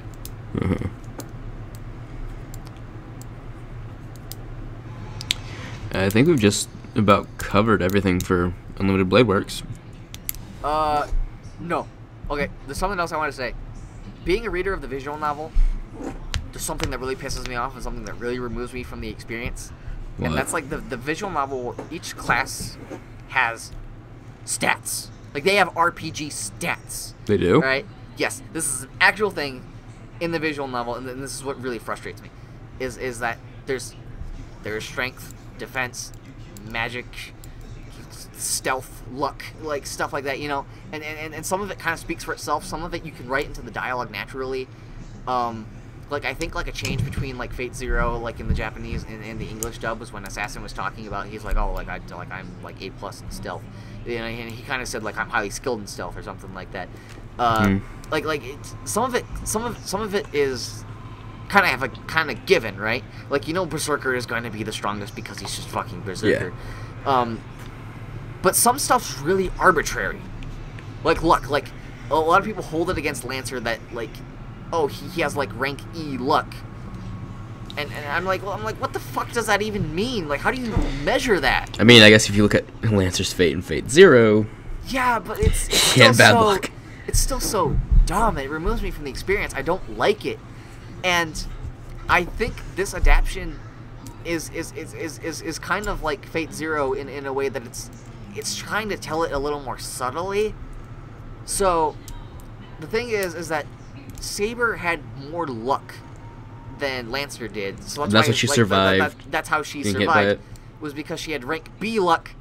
Lancer had rank E luck, and luck is kind of a measurement of determining how much you can like change fate, which I don't understand how you measure that. That's why it pisses me off. How do you measure changing fate? Yeah, right. So that's confusing. So like this is something I really liked about the fight scene, and the gay bulk version, the gay bulk scene was beautiful. Yes. And this version of it, what I loved about it so much was when it connected with her sword, she explained it as reverse and effect, right? Yeah.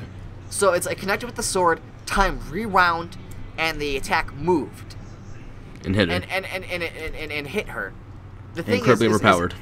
And it's the thing is, what I liked about it is it didn't really have to explain in any way, shape, or form, you know, that like oh, Saber, you know, changed fate in her favor.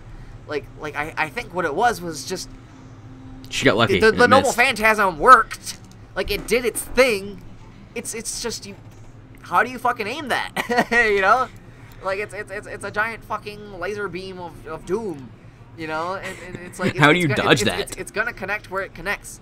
She didn't dodge it. And I think this is probably something wrong with maybe Crunchyroll's fans, Crunchyroll subs. The man in white. The man in white. You know, that man in blue and that man in white. No, when I watched it earlier today, it was man in red and man in blue. Did they edit it? Yeah. Did they fix it? Okay, so it's like this line really bothers me, and it might be Crunchyroll. It might even just be the actual dialogue. It's like, you dodged my undodgeable blow, but then it kind of gets fixed a second later when it's like, my attack is useless if it's not fatal. That's kind of a given. But like what I work about it is you don't need that luck measurement in it, right? Yeah. The saying you dodged my dodgeable blow because she clearly didn't dodge it, doesn't really make much sense. But it's because it connected, it just didn't connect as well as Lancer wanted it to be, and I don't think it has anything to do with his luck measurement. I think it's just Saber deflecting it at the last second. Yeah, just deflecting it at the last second, or just, you know, not having really that much control over the attack. I mean, when you look at it, it's certainly confusing, and then there's even more than one version of the Lance's attack. So it requires a very high level of mastery and, you know, and stuff like that. So who knows how Lancer can even use it. I don't know. I think just there's a lot of things you can point at that I think is fixing this problem that I really have with Fate sometimes, or just the Nasuverse in general. It's just when you measure really, really obscure stuff, like the dialogue in the visual novel when Kiritsugu introduces himself. He says, "I'm a sorcerer, not I'm a magic user." And in definition, in the Nasuverse, sorcerers are supposed to be people who create miracles. I don't know what the fucking measurement for that is. What's a miracle? How in do a you world perform one? where you can summon the spirits of dead warriors, what constitutes as a miracle? Yeah, right? Like, what's a miracle? Sorcerers cast miracles? What the fuck does that mean? And so, like, I think they took that out. They took that stuff that doesn't make sense out. And he just says, "I'm just a magic user." And I'm like, thank you. So now I think we've covered just about everything for this episode of Unlimited Blade Works. Do you agree? I guess so. I still have a bullet point, but not one that I want to say unless you're going to say it yourself, because I already know what it's leading to. It's one of those depends. What is it? It's one of those foreshadowing things. The necklace. Yeah, that's apparently going to get explained later on. From according to the thread on Hummingbird. Yeah, cause, not as many people are talking about it as I thought they would. I noticed them, but those who don't notice it, are extremely smart people. Cause you know, this is why I love Unlimited Blade Works so much, because I do think it has the best build-up and best payoff of any of the routes, and it's definitely the one that makes the most sense when it comes to its own self-contained twists. And the necklace does play a lot of foreshadowing. So you know, yes, Shiro took a necklace home, or he didn't take it home per se. You didn't really see what he did with it, but he grabbed it, and then you also saw Archer he returned it to her. He returned it to her. So something happened to the necklace. I mean, I can guarantee that. I want to see what that is. So are we done with Fate? Yeah. We're done with episode 1 of Fate Stay Night Unlimited Blade Works. This is definitely, I think, probably the longest we've talked. 30 minutes. Maybe the longest we'll talk about any of the episodes. I don't have nearly. No, never mind. I think I had just as many notes for Akatsuki Yona. All right, so we're moving on to World Trigger. World Trigger. First thing I want to say, this episode still doesn't look that great, but looks way better than episode 1. Yeah, I agree with that one. Not saying much, but it looks way better than Not saying episode 1. much, but it looked great. The Trion soldiers are actually 2D this time. They're not fucking terrible CGI. Terrible CGI. What I didn't like about this episode, and this is something I still don't like about the manga, is how incredibly slow it's going, right? So yeah, I felt some people are holding. Slow. When I looked at the random curiosity review for episode 2 of World Trigger, it was kind of praised for being really slow. I don't like that so much, because Yuma's just too goddamn perfect. Like, he doesn't really have much at stake, and it's kind of an on-running gag that it's like he's being manipulated because he doesn't understand the human world, and then when he finally gets it, like, he gets back at people, right? Yeah. So it's like once or twice I'm okay with that. But it's like he got basically like robbed like 3 times in this one episode, and it was annoying. It was like first from I think like the bullies of the first episode, and then it was like the guy who said he broke his leg, and then he actually broke his leg, and then he actually broke his leg, which was badass. That was awesome. It's like, but okay, I'll just make sure this is broken. And then the school bullies show up again to be like, oh man, pay up or else we're not gonna let you off the school roof. And, he like stomps the Yuma roof down. just stomps and scares them.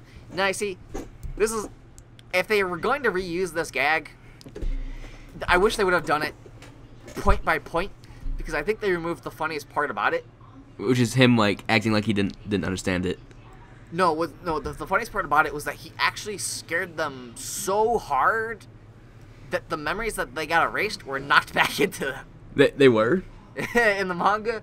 Yeah, I'm pretty sure I remember that. I will go back and review it, but I'm pretty positive, like, that's what happened, and that's amazing. It cracked me up. He scared them so badly their memories came back. He scared them so bad, their memories came back because they're just that afraid of him. And it's like, oh man, like their mind knows that it's like, this guy, watch Stay out. away, stay away. Yeah, but Yuma's just like, right now it's he has nothing at stake. Yeah. He's too good at what he does. He's just a troll. Yeah, he's that's all he exists for. And I want to point this out is that I believe it was last week's issue of Shonen Jump. I only read it this week, but I think I tend to be an issue of Shonen Jump behind. Let me look for a second. I'm gonna see if yes, so this was last week's issue.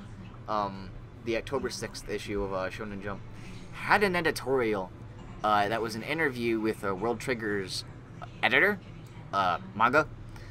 So, and what was really interesting was, I'm not gonna go over the whole interview, but the interview got to this point where it talked about how World Trigger's ratings at the beginning were extremely low, and it didn't start picking up until chapter 14 specifically, right? Mm. So that'll take a while. Yeah, so I think anyone who is going to feel the same way about World Trigger is going to have to wait until we get to the episode equivalent of Chapter 14. Now, granted, I don't think I'm going to have to worry about that too much. Or I don't think, like, an audience is going to have to worry about that too much. Because so far, I think the anime audience of World Trigger has taken it more positively than the manga audience has. Just something I've noticed. Yeah, I've seen people a lot more, like, not angry about how slow it is and stuff. Yeah. Just, like, it's a lot more positive than I was expecting. But something I noticed in the episode that I hadn't either wasn't mentioned in episode 1 or I just missed it, are that the triggers are neighbor weapons. That's just casually mentioned. Yeah, the triggers are, yeah. They didn't really mention that in episode 1, did they? If they did, I missed it. No, that's not necessarily. Yuma just kind of clearly, showed the fact that he had a trigger, and that he said that he was a neighbor, right? Yeah. Episode one in the exposition dump, it did say that they studied neighbor technology. Yeah, but Osamu literally says they're neighbor weapons. Yeah. In episode 2, I'm like. And he also corrected him. He also corrected Osamu, saying that neighbors are like normal humans. Neighbors are humans who are on this other gate. Are humans on the other gate, and that Tryon soldiers are the weapons being sent through. They are not technically neighbors themselves. And there are apparently like countries inside the dimension, like at war. There's life. There's life beyond the gate. And the gate is not just like one country. There's like hundreds of, like apparently a lot of countries, who are in like constant war against each other, which I thought was pretty interesting. Like Yuma, he talks about his dad highly, Yeah. So it's like he was taken care of by his dad, and in the manga right now, from the neighbors we've met, they are all villains, but I hope we meet more good guys along the way. I hope. But the manga doesn't really need that right now. The manga's at a very incredibly epic point. So I mean, I don't know where the anime is gonna get. If this is a one-course series, I think it's going to stop right before the invasion arc. I've heard it's gonna be, since it's like that's what it's called. Toei, it's probably going to like 50 episodes. It's only like 75 chapters. Yeah. No, I think also Seven Deadly Sins is only 94 chapters. Wow. So, and it's getting like a full 24 episode adaptation. So I think maybe Toei can ride this adaptation to 24, 25, 26 episodes, and catch up to like right where like the manga's current arc is going to end, and maybe stop there. But I'm going to not get my hopes up and say it's going to stop right before the very best arc of World Trigger, when it finally really kicks off. Like I know it gets better when more characters get introduced and we finally start focusing on other people besides Osamu and Yuma, and the cast really starts expanding. But it's like stuff isn't just gonna get epic as all fucking hype, until the invasion arc. And I'm going to assume that World Trigger is going to stop right before that. I think it's going to drop you on a cliffhanger, see if it makes enough money. And I think it probably won't, because it's so low budget that no one wants to watch it. But those that are, thank you for being patient. Thank you for having a overall positive opinion about this series. World Trigger's worth it. Yeah, I don't have anything really else to say about World Trigger, other than the memory erasing thing that Border does. Well, which was a little less than. Yeah, I mean it shows nice. a little bit. It shows a little bit shadier side to Border. Yeah. And I guess the only real noteworthy part of this episode is that a Tryon soldier attack happens outside the. Yeah, outside of the Forbidden Zone, as they call it.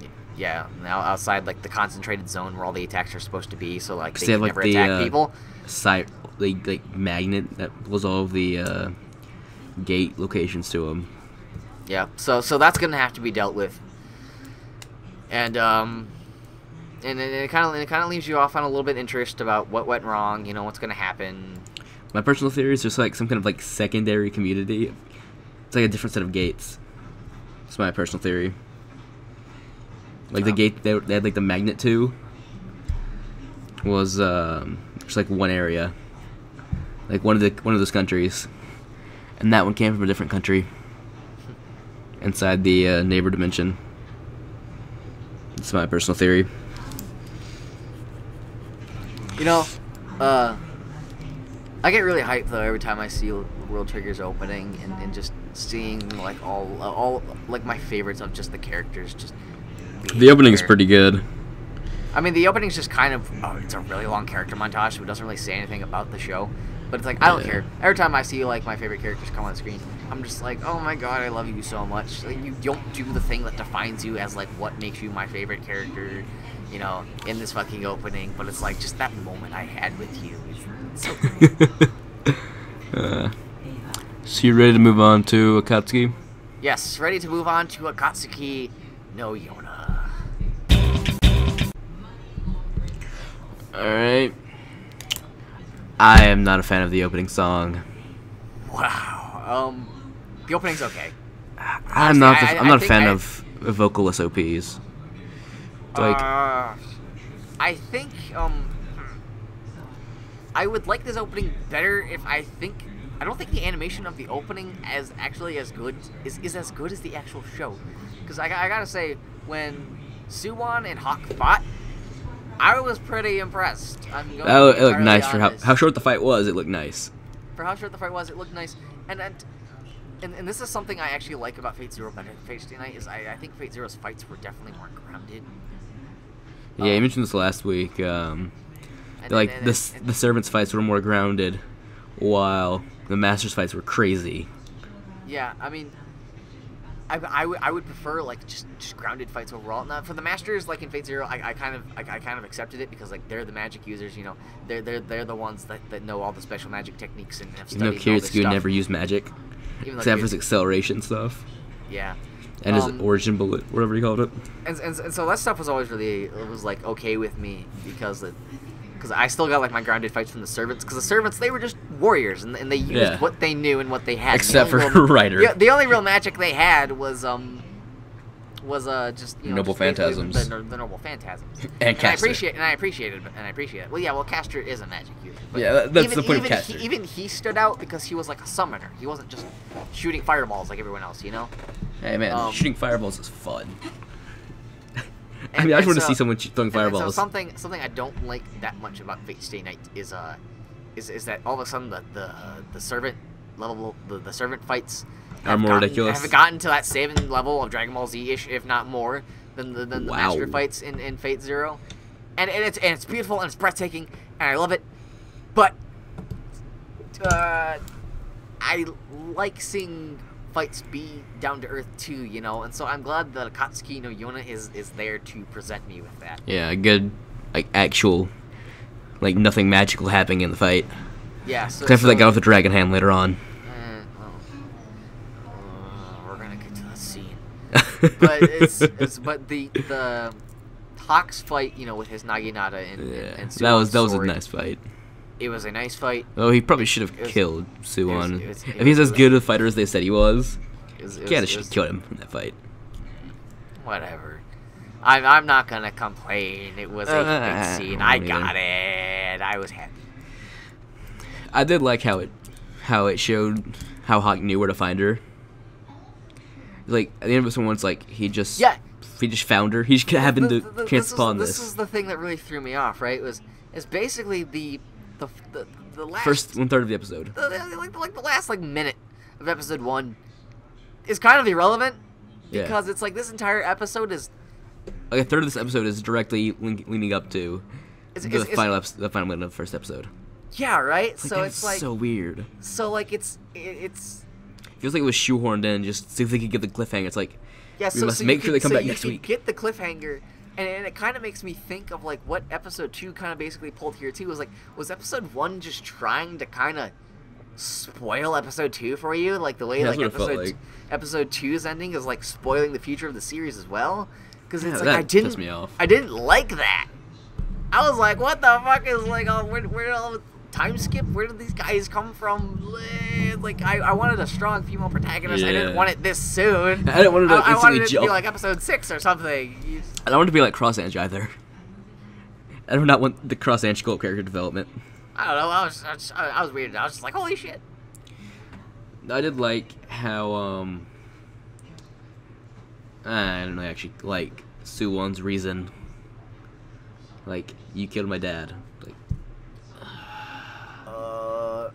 I'm going to be okay with it as long as he's not being manipulated. yes, that's one thing that pissed me off. He's manipulated. He seems to be in charge of all of his guys. Yeah, because it's Kaisuke. I think his name's Kaisuke. Yeah. Kaisuke. All these Korean names are much harder to pronounce. Kaisuke. I don't like him. Me either. Because I'm worried that he will be the main mastermind that's manipulating Suwon. I want Suwon to be the mastermind. I want Suwon to be the mastermind. I want him to be the villain. And I will be okay with his reasoning as long as he's not manipulated. He's the villain. As long as the series isn't lying to me, and sometimes I like when series lie to me when it's like a good twist. Yes, but if it's just this isn't a twist. This is if it takes from the this is gonna be stupid. I think I referred to it as the Naruto school of villains. You thought I was the villain, but it's actually this guy above me. It was the guy above him. The guy above him. It's like, yeah. So Kaisuke, that's not how you do villains. I don't like him either way because I don't like the idea of him manipulating Suwon. If he is, because then that's gonna disappoint me. And then what he is right now is just he's like he's the exposition dump character. Yeah, like so far he's done nothing to make him worth more than the normal soldier. So far. He's like, oh man, like Suwon wants to do this because I'm going to tell you the reasons, and like, oh man, like Hawk's this because I'm going to give you the reasons now. It's like if the Thunder something of Goku or whatever the country's named. Kaisuke, I don't like him because he's exposition dump. That's all he exists to be right now, and if he's anything further in the future, all I can see him doing is not good things. Yeah. One of my favorite scenes in the episode was after Yona learned about her father killing Suwon's and went grayscale. Like there was just that one light next to She went pale fast. No, like the art went gray. I don't remember. It was just like the one lantern. Just everything else was gray. It's like it was just great looking. Oh, I remember that. I thought you were talking about little grayscale. No. I also love the music during the big escape scene. Yeah, I really like the music to this show too. It's good music, but it's not the opening. No, I still like the opening's music. It's just, I just don't think the opening fits it enough. I don't think the animation matches it to be as epic as what the actual instrumental could be if it just had better visuals to go with it. Also, I want to say when Minsu fucking put on the cloak and like how did everyone think he was the princess? When he started running, I was just like, he's dead. He's dead. Gonna die. And then he died. I was like, nailed it. I knew it. Hey, but at least they did an actual good case of survivor guilt. The one thing Akame got killed can't do. Actually, she feels guilty that he got killed for her. Just so feels guilty that she couldn't tell her dad, thank you for all the crap for her birthday. I've still only seen like 7 episodes of Akame got killed. I've seen like 8. The thing that gets me about Akame got killed is I enjoy it. It gets a lot of hate for being really stupid, and I admit it is stupid, but it's a kind of stupid that I enjoy. The problem is its humor got too much the same. Yes. It's not. It just doesn't try to do much different. And like my biggest problem with that episode was that here's what my notes say, and I quote: "Did they just pull a Log Horizon season 2 for that final scene at the very end of the episode?" And they showed like that fight out of nowhere. It better not have been a time skip. Yeah, I was worried about the time skip, but then the preview showed, and it was like, "Oh man, we're going back to like what we left you off on," and I'm like, "So why didn't you just end the episode there?" And instead of giving us this time skipped fight scene that's kind of spoils us on like 4 of the characters. Yeah. The one guy's a dragon hand. We should acknowledge that fact every episode. So much of this was established, right? Because I saw the PV, I got it. Yeah. We saw these characters show up at the beginning of episode 1. I got it, but like a lot of episodes tend to skip ahead to give you a little bit something to expect. Many don't. That's an episode 1 thing. So fast. Yes, you know? That's annoying. Like, let's take our time getting back there so that we can feel rewarded for our patience. I don't want episode 3 to skip ahead 2 and then have episode 4 go back to what we left off on episode That'll 3. get really annoying quickly. It'll get really annoying quickly, and it's done it 2 episodes in a row now. We just didn't realize it. Yeah, I didn't realize it because we didn't know it was going to happen yet. That's about everything I have for Akatsuki no Yona. Yep, me too. That's my biggest problem with it. It was just how it's being cliffhangers, how it's being directed. Forcing the cliffhangers just so we can get more people watching. Yeah, it's. Besides that, though, still love the story. Still love the characters. It's good. It's just I don't like how it ends every episode. The last minute to 3 minutes or so, you know, the way it always ends on something. A forced cliffhanger that doesn't need to be there. Extremely so. I think we've just about covered everything I can think of for any of our shows.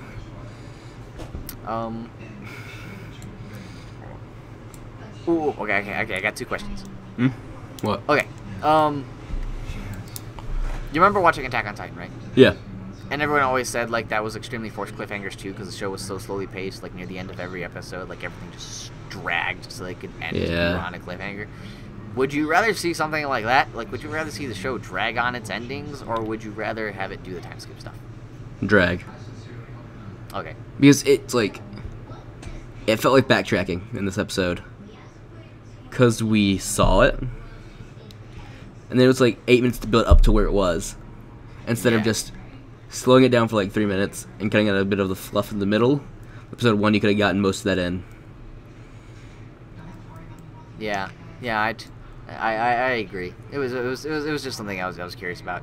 Other question, kind of, you know, just as pointless, but just getting some opinions out there. All right, so Shingeki no Bahamut's opening. Yeah. Would you agree it feels slightly AMV-ish? Because it takes some clips from the show, even though the majority of it is still not original footage, but just all taken from like the very first PV.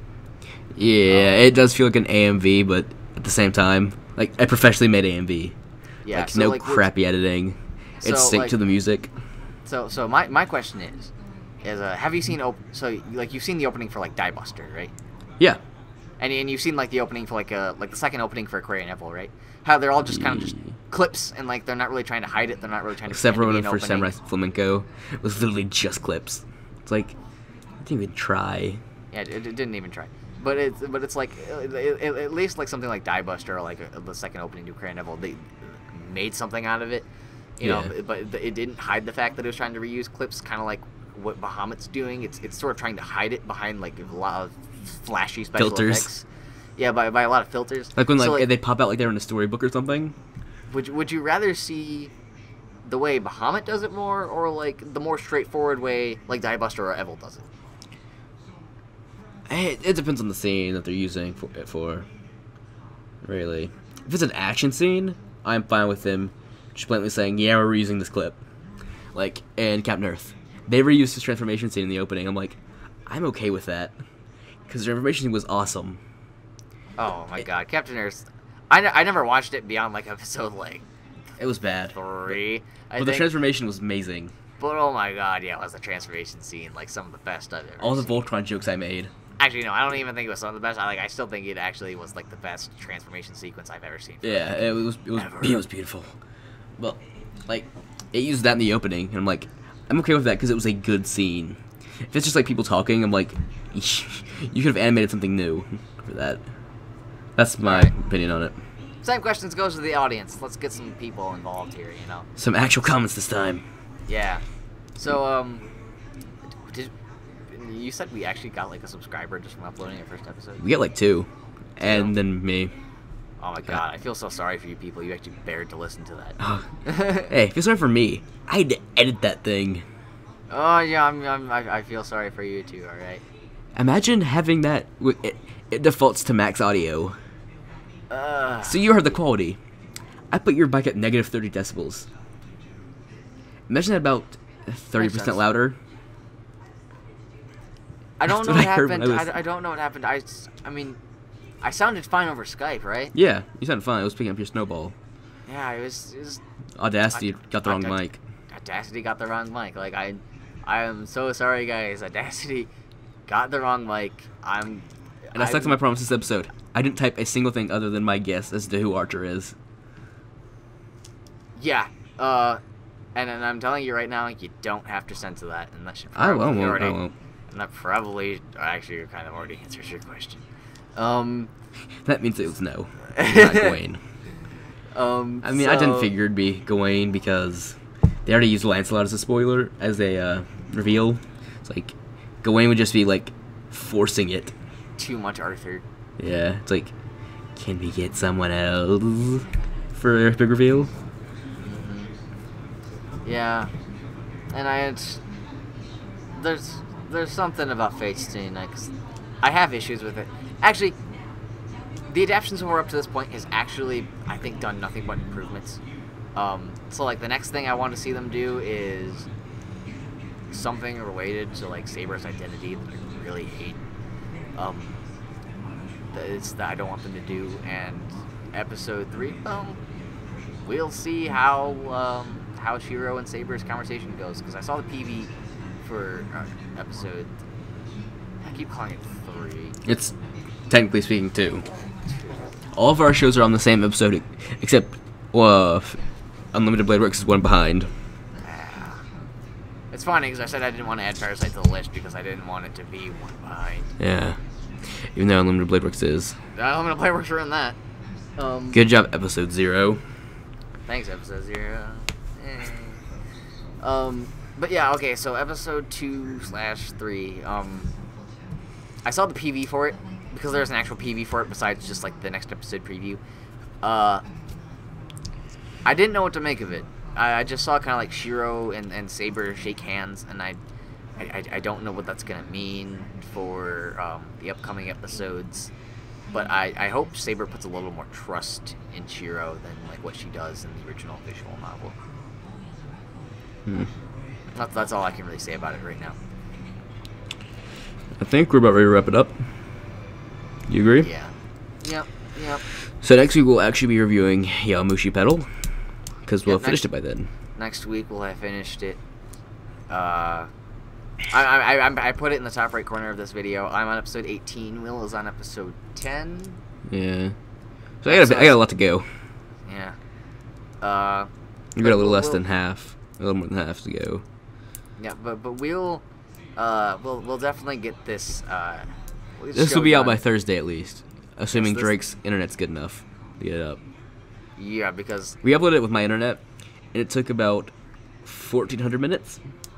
Your internet sucks. Yours is twice my speed for uploading. My internet may be twice as yours, but I know someone who's actually even like 6 times yours. 6 times mine. So it's like 12 times my if speed. Mine ends up sucking just as much as yours, I'm gonna recruit him. Alright. Or I will at least do my fucking best to. Alright. Yeah, Yes. So, okay, I will try. I'm not gonna make this a priority, but I'm going to work on, fixing some of my audio issues with the first episode. So, if I can get that down, and we can like re-upload episode 1. All right, I'll see if I can go back and edit it if you ever do. Yeah, we'll try to do that. I'm not making any promises, and I'm not really making it a priority. I'm trying to move forward with this. Mistakes happen. Yeah, it's just kind of a really bad one. Yeah, but besides that, this is the end of episode 2, guys. Thanks for listening. Another 2-hour podcast. Another 2-hour podcast. It's gonna be a theme, isn't it?